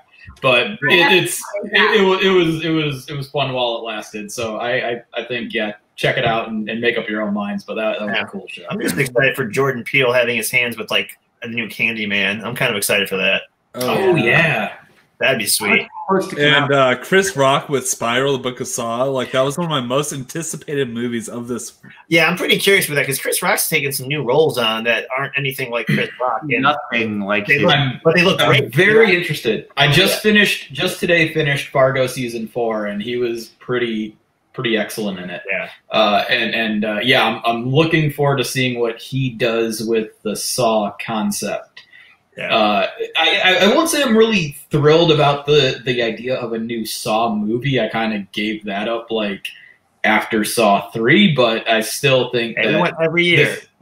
We did, and I was disappointed every year. But me too. The first one was really good. The first one was really good, and I really liked the second one. The third one, but when they brought Carrie Elwes back, like it was almost good enough. In the seventh one, like it was too little, too late. But it was almost good enough. I took over. No, you didn't. It doesn't make sense. Yeah, they're just like, here's your fan theory, and we're like, okay, you guys didn't put any thought into this. Well, what Tom though, what I'm curious about is like the little bit we've seen of Spiral, the Book of Saw, whatever. The vibe I get, it reminds me of like Seven. Yep. Yeah. Actually, Chris Rock reminds me so much of Morgan Freeman in Seven that it's kind of a little weird. But that makes me excited though, because Seven is awesome. Yeah. I hope it can take some of the concepts of Saw without like I think what happened like I think Saw lost its path when it leaned too much into the torture porn sort of like flavor of the month sort of vibe, and it was all about how violent you can be. But the first movie isn't that at all. Like the first movie has that, but it's not. You don't see anything. The first movie, you don't see anything. Everything's yeah. The first. The first movie is a really tight thriller. Yeah, it reminds me very much of like a Hitchcock film in a way, just kind of spun differently. But like, you know, he's in the room the whole time, controlling everything. That's like so Hitchcockian, where like the auteur is in the room, like controlling everything, and you think it's this guy or this guy, and really it's the dead guy the whole time. Like, yeah, and by the time you got into the third movie, and everything are just these massively elaborate mechanical contraptions. Like the more pieces to the puzzle, like the more people you have in on it, like the less believable it becomes. Like, well, we had to hire this construction crew to build this mechanical crucifix, and like, you kind of lost me there. Okay. And also too, like after 3, like he was dead. Like they're all flashbacks. Like what the hell? He spent 1 year with cancer and he made a giant crucifix by himself. Like the fourth one, I like. The fourth one took place at the same time as the third one, and you didn't realize it until the end. 3, 4, right, 5, yeah. So like, well, so fifth one loses points on creativity. It's like, whoa, well that worked. We'll do that again. In retrospect, the fifth one. Yeah, because like they had the SWAT cop, they had the protege, and then they had, I don't even know, somebody else, but it was all happening at the same time. Oh, the detective, that's the other protege. Yeah, that's when I really started to lose interest. I'm like, I don't care about this guy. Yeah. Like, and then the bad guy at the end, it's like he's the cop the whole time, then reveal, I'm like, oh. Yeah, like I don't buy anything about this. Yeah. So since we destroyed that franchise, what else is next? While we're ready, okay, Chris Rock will LeBron James. Horror tangent. Just now we're back to LeBron. let's make him Jason. Let's just do it. He's producing it. Let's Is that even happening anymore? Oh, it's on the schedule still. I can't. Well, the entire franchise is wrapped up in litigation, apparently. That's why there's problems like the Friday the 13th video game and streaming rights for like half of them. It's all about who gets the money. It's all fan films now too. Like there's 1,000 fan films on Friday the 13th, and they're not. There's some good ones. Like I feel that's. I don't know. I've kind of like While we're randomly dipping our toes into horror, just real quick, off the top of your head, what's your favorite horror movie? Evil Dead 2. Ooh, favorite horror movie. Which is, I mean, that's Evil Dead 1 but better. That's how I feel about it. Not a sequel. It's not a sequel. It's the same movie, but it is Pretty better. much. So I've got a 1A and a 1B, and it's The Thing and The Platform. So Evil Dead and Evil Dead 2. The platform, the newest like the platform on Netflix, that one? Yes. Really? Spanish language. Yeah, it's a great thriller. It's got some great horror elements that are kind of terrifying. I'm gonna assume you mean the John Carpenter's The Thing, not the old one. Not The Thing from Outer Space, not the 2011, although the prequel was Well, no, there was the one. John Carpenter one's technically a remake. The Thing from Outer Space. The John Carpenter The Thing. That one's up there for me. That's a good one. Like, have you guys played Among Us? Because it reminds me so much of Among Us and so much of COVID. I have not. I've been invited to play a couple times. I haven't dug into it yet. Juice is doing there. What is happening, Juice? Juice, are you like? I think Juice is pulling out his like. I'm combing for my favorite horror movie. Oh, nice. I'm like trying to think about combing, I don't do a lot of asshole. horror. I agree with AJ. I think The Thing is up there. You can argue the first Alien. It's like a sci-fi horror. really good. Yeah. That does it for me. I'm just gonna list up like a handful. I don't really have a favorite. The original Halloween. Out of all the horror guys, like slasher guys, I think Michael Myers is my favorite. Yeah. The movies in general, the franchise in general, is better than the other popular ones. The only good Freddy ones is 1 and 7, in my opinion. The rest are just New Nightmare. Happy. So Freddy when I versus was a Jason. kid, I saw Psycho That's the with one. my grandma. Right. And I thought that was really cool, even though I didn't get at the time why it was scary because it was old. You know, as a kid, I'm like, that's just old. It's not scary. But then rewatching it later, I was like, oh, that's really creepy. That's a good one. Creepy, yeah. I can't. What are we looking at? It's not my favorite. It's just one I came across. What is it? It is Green Room. oh, The I've not seen Patrick it. Stewart. And Patrick Stewart's a I Nazi didn't or whatever. watch That was Never, fairly but recent. It's like a punk rock band is like playing this gig and they're like having a good time. They're getting ready for the gig and they find out like Nazis run the club or whatever and they get stuck and trapped and shenanigans I'm ensue. intrigued. But I it's didn't good. know what it's about. I knew it was kind of like a shenanigans turn the for lightest Stewart, way you but- could possibly put that. Like, Yeah, I think those are my top ones off the top of my head, I guess. So horror, I got maybe a couple, and they're all kind of like they all harken back to like the 70s or 80s. And I got two sort of like schools of thought when it comes to horror. You either got to like go all in on the horror and nail it, or you got to go in on the tongue in cheek and just be goofy. And as far as the ones that I feel go all in on the horror and nail it, you know, the ones that scared me most as a kid and I feel still hold up are the Amityville Horror, Poltergeist. Yeah, Um, those are two of my and favorites. what was the other one? I had one more in that lineup there, but I I believe you were over my house. I think I made you watch both of those. oh yeah, I discovered horror sleeping over Joe's house at like the 3rd grade. Like he's like, it's like, hey, you want to watch this movie? Your mom won't let you watch, and I remember watching Tales from the it wasn't a porno. X-Files, right? Like Horror movie. I watched The Exorcist when I was like 9 years old. Yeah. So that, and then you do the sort of the tongue-in-cheek ones. Cabin in the Woods. So yeah, Cabin in the Great Woods. one. Oh, What was the Shaun of the Dead is up there. Oh, yeah. Yeah. And that's where I put Yeah, that's where I put Evil Dead. But yeah. And so I feel like you either got to be like really, and one of the more recent horror movies that actually like scared me, and I consider probably one of the better ones to come out in recent years was It Follows. Mhm. Yeah. I really love that one. That one freaked me out. That was pretty creepy. And the thing is, too, like, there's so many levels of horror. I feel like that is more of like a creepy movie, where like I still have like emotional withdrawal watching like Amityville Horror and Poltergeist. Like, there's something about it, and like I'm not deeply religious, but the stuff with the occult and like the devil and like I don't know, something about it just really creeps me out. what about The Omen? Oh, the original one? Oh, The it's up original. there. It's up there The for me. remake's not good. I didn't even bother watching it, but the original one, like that one's really creepy. Yeah. Just the end shot where like he just looks over his shoulder and smiles is just, you know, the world's just fucked. Mhm. You know, Oh. and to that effect too, like Rosemary's Baby. Yeah. That one is a deeply disturbing movie. Right. Well, like you said, you either got to go all in or, you know. Yeah. I forgot about some of those. There's like, they don't necessarily come to me right away, but yeah, they were like Tom said, Poltergeist and Amityville Horror, though, they've always kind of creeped me out. And that movie, Amityville or Poltergeist, is PG because they had PG-13 at the time.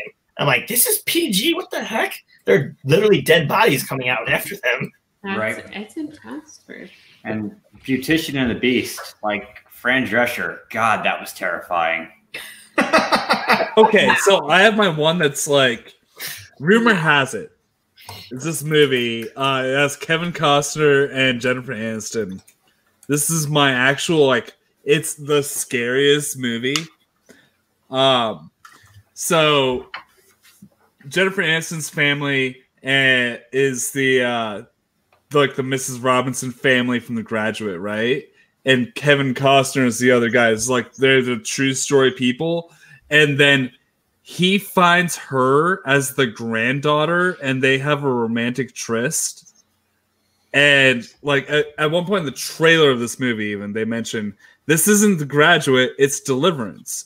No, it's even worse. It's kind of like a version of Pleasantville. I've seen this movie. It's like a version of Pleasantville where the protagonists realize that they're in the movie and they don't want to be in it and they want to escape. It is a pure horror movie disguised as a rom-com.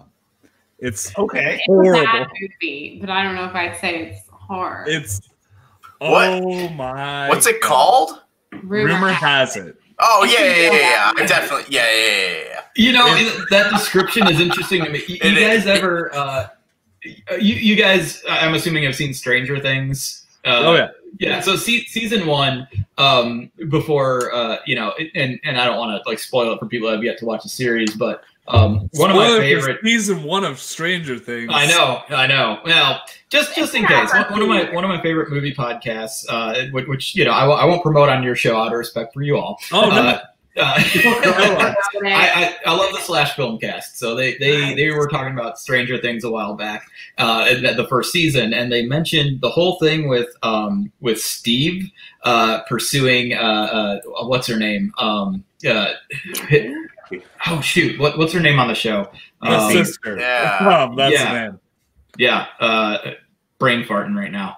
Nancy. Nancy. Yeah. So, the way Steve pursued Nancy during the first season of that show, the reviewers mentioned so this whole time Steve is in a rom-com and Nancy is in a horror movie. Yeah. And it isn't until he goes through those motions and gets kind of pulled into that world unexpectedly that he realizes what's actually going on. And I'm like, that's a really cool meshing of genres that I don't think I would have picked up on my own until they described it that way. They kind of do that in the mall. Was it season 3 in the mall? With Uma Thurman's daughter, and you kind of feel that. Yeah, you feel that rom-com but horror.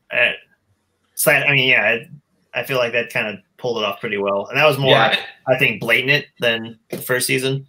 Yeah, and that series, to its credit, does such a good job of developing characters. They use the serial format very, very effectively in making you care about characters and then putting them in horrific danger. And I think that's one of the strengths of the show.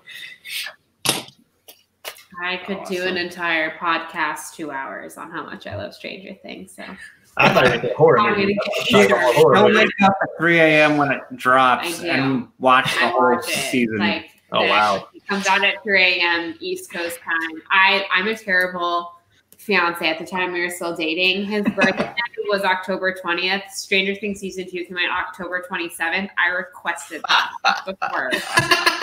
I'm not full priorities. Well, I feel like he understands. I his birthday eventually. We had a lovely. I feel like he can understand because he's got a lot of his own nerdy things going on. So I feel like he. Yeah, and he's going to have another birthday. You can only get the premiere of Stranger Things once. Stranger Things 2 is only going to come out on that day. Right. Yeah. He's probably going to have more birthdays and seasons of Stranger Things. I mean, that's true. Exactly. And if not, birthdays. There will only be so many seasons of Stranger Things, so I have to make sure I get them. But yeah, I stay up all night and I watch them. I cannot do that. It's I have to watch a show one episode at a time. As soon as it starts auto playing, I'm like, nope. Because once I get sucked into it, I'm sucked into it. I don't want to I resist. I'm very much the same way. I'm I can watch a couple. Man, yeah, I love the watching it. I'll watch an episode once a month even. Mad Men, my favorite show of all time. I'm only in season 4. Been watching it for 6 years. I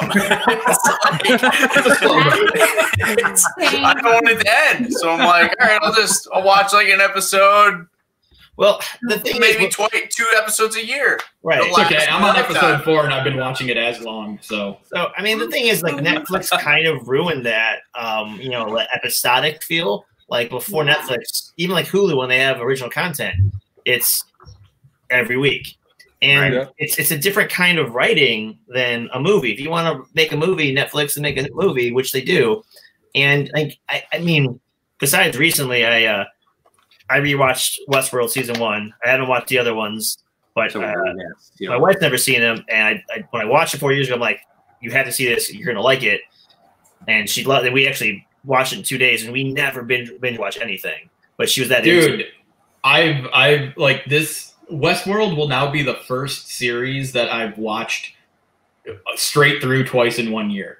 Like, my point being, though, I don't hear any spoilers. So I haven't watched 2 or 3 yet. Damn it! No spoilers. But yeah, I loved it. The thing is with Netflix, like, I can watch 1 or 2 episodes at a time, or 2 to 4, depending on if they're a half-hour or hour episode. So it feels like I'm watching a movie.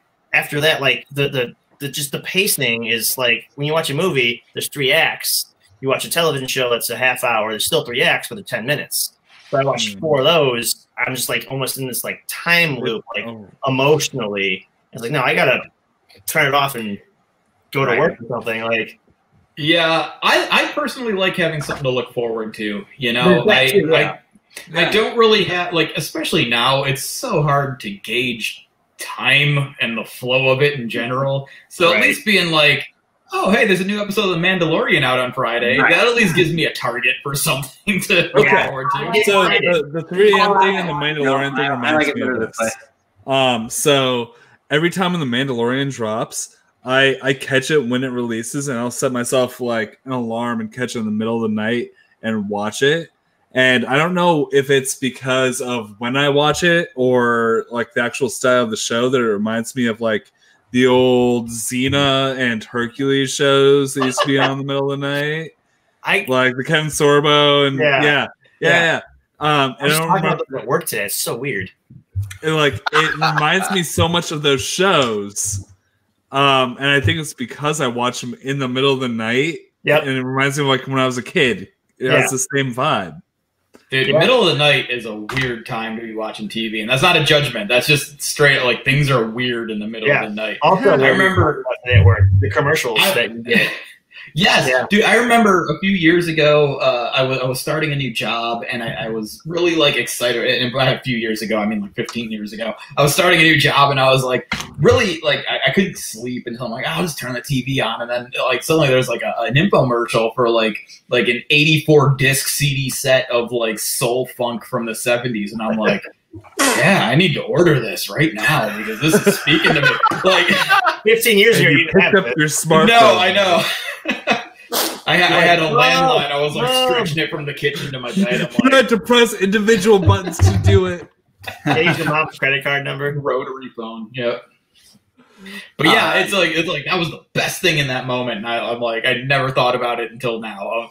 You know, like, but at 4 a.m. on that night in 2006, I was in. Yeah, I have like that was the time. Like horror stories about watching stuff that late. I was just I shit you now. I was talking about this kind of like Hercules and Xena and Dr. Quinn today at work and late night television and also the commercials. So like sometimes I'd stay at my grandma's house and hang out with grandma, and we like do a movie night and like watch like Big Chuck and Little John or something like that. And grandma being grandma would like fall asleep, and I'm like kid and I'm up and I'm watching these movies. Yeah, and like, it's on TV, so it's commercials. And I'm like 8, 9 years old. And so not at the age where like this would interest me, what I'm about to say. And it's just so awkward. So then like it's 3 a.m. and like the sex hotline comes on. And I'm watching it. I'm like, oh, grandma, please don't wake up right now. please, God. I didn't put this on. And then go away. I'm like, oh, thank God. And then like 3 seconds later, like, no, go away. I don't want to call you. Joe, do you remember what I did? They always said that they were in your area, but it was always an 800 number. Yeah. Yeah. But it was toll free. Yeah. Joe, do you remember what I did the first time I got my own address when I started going to college and I was storming? I was like, you know, it was like 5 years of watching Comedy Central late at night. I'm like, story on a podcast. I'm ordering that Girls Gone Wild DVD. Let's tell that story. We just told that story. And we lost 2 more viewers. Hey, this is a movie podcast, right? Yeah, those are theatrical release films in some areas. Not I don't want to go to those areas. Limited release. All right. Well, we just hit the 2-hour point, so that's where we usually like to wrap things up. So, Joe and Tom, tell us. You're gonna transition out of that. Tom, tell us what you're up to now and what we can expect to see from you in the future. Yeah. So me, I ended up running the organization I was documenting. So so I'm president of the International Society of Caricature Artists. Hopefully 2021 you can find me at festivals again, drawing caricatures. If not, I do drawings from home, so y'all can hit me up. It's at Tom Parachi Art on Instagram. If you guys want to follow me there. Joe and I are working on something. Well, it's been mostly Joe because, again, our ability to kind of like connect in the same room has been limited this year. But Joe, do you want to talk a little bit about that? Kind of going where AJ said, like, I don't know, hour and a half ago about watching American Caricatures. Like, oh, yeah, and he expected like a dark thing. And so something actually did happen. And after much debate, we decided to leave it out. But, I mean, I guess it's no secret. We've been sort of promoting it a little bit. But we'll kind of skirt around some of the details just to kind of leave you, like, tingling for more. But one of the artists we interviewed got attacked by a former employee and wasn't sure if he was going to live, die, be in a coma, whatever. And we explore that. And we're working on that now. I've just been kind of having the editing version of writer's block, and it's been kind of like, I don't know, with COVID and work, and I switched jobs, positions, and a lot of stuff going on personally, and no excuse, but just like haven't had the motivation, which kind of sucks. So I want to tell this story, but part of it's like not having my co-storyteller able to, like, and that's not Tom's fault, obviously, but it's like I've just been like, no, Joe got stuck with the hot potato hard drive when this COVID shutdown started, and so he's been diligently working on it, and I couldn't be there the way I wanted to be, but we've been having occasional meetings and kind of catch up. I guess they use the Marvel coin that everyone uses now, but it's in the universe, if you will, of American Caricature. As I said, you'll see an artist you've seen before in American Caricature. And then, like, I kind of like when I have the editing writer's block, if you will, I've been like kind of like brainstorming and coming up with the next couple ideas once I get out of this caricature world. So I've been kind of writing on the side, but my main focus is like telling this guy's story. Thought it was going to be a short. It might be longer than a short. I don't know. The end of the month, I'm going to pass it off to Tom, and hopefully he can do some magic and inspire me to, like, we can, like Tom said, hot potato, go back and forth, drop it off. But it's filmmaking is not a one-man sport, at least not to me. Right. I never thought. I mean, some people can do it, and God bless them. I don't think that's how I operate. I don't think I always have the best ideas. And having at least a person to bounce them off of is a blessing, because they're not always the best ideas. And sometimes they are. Sometimes you need the person to validate your self-doubt. And sometimes it's like, oh, well, what if you do this? And the more people you have working, the better the ideas. So right now it's just been an army of one, and I'm kind of been stuck, unfortunately. But that's what we're working on. A follow-up to American Caricature, not a sequel, but like a related film. Companion short. Well, if it ends up being a short, it's going to be a companion film. It's some of this took place while we were working on American Caricature, and so it did kind of like because of the severity of it, it did sort of like and the impact on the community, it did kind of like shift the focus of how we made that movie, and we just decided it's going to be its own thing, and so we put American Caricature out there into the world, and now we're focusing on this, and like I said, it's something that I wish I had more of a hand in this current day, but Joe's been putting a lot of work in, and then I'm gonna kind of take over and see where we left off, and see if I can build upon the foundation that Joe's developed. So and we were hoping to have it out this year, but this year, who got anything they wanted this year, right?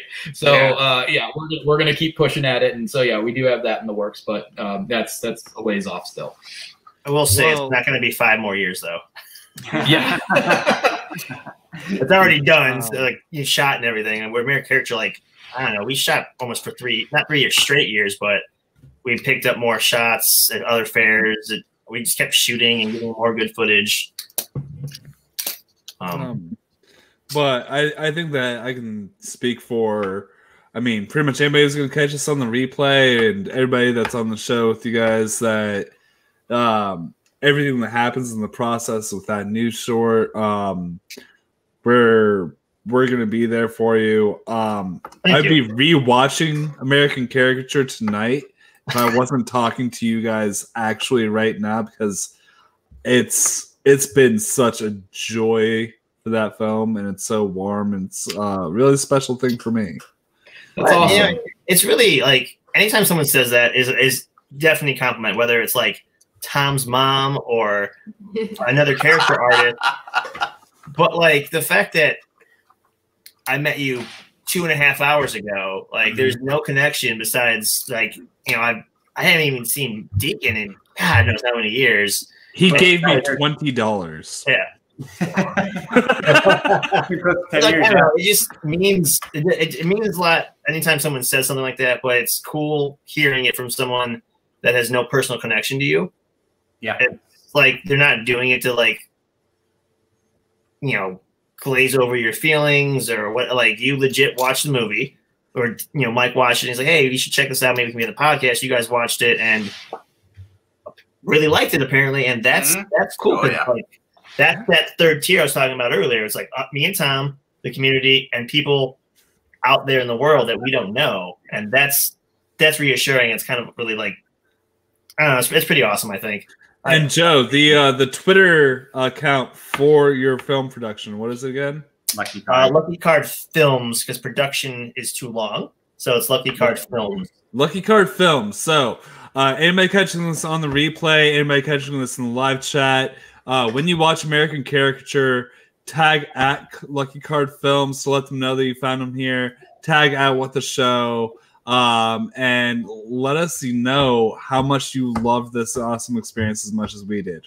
And if you watch it on Amazon, please give us a rating or a review or something. We do want feedback. Like we said, we're working on a follow-up, so even feedback now on something's already done is still helpful on future projects. Absolutely. All right, guys. Coming on. Shall we call it a night? Yeah, thank you. We got to say one thing. Hold on. Yeah. Next week. Oh, yes. Oh, yeah. Then we call it. Then we call it a night. So everybody's seen in the chat all night, and we've been saying it with the Streamlabs and stuff, that we've been going towards Smash Cancer. Why don't we bring his buddies on next week? So next week, What the Show enters the dungeon. Smash Cancer. We're going to have members of the Schmodown faction, the dungeon, on stream. We've got a few of them confirmed. I'll just name one of them for you. Robert Parker is going to be here, but we've got more. My than Wisconsin that. boy.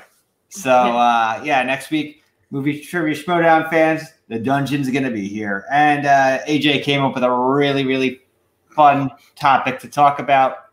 More on that as we come. Nice. Oh, yeah? All right, guys. Thanks for having us. Good night. Thank you for having us. Yep.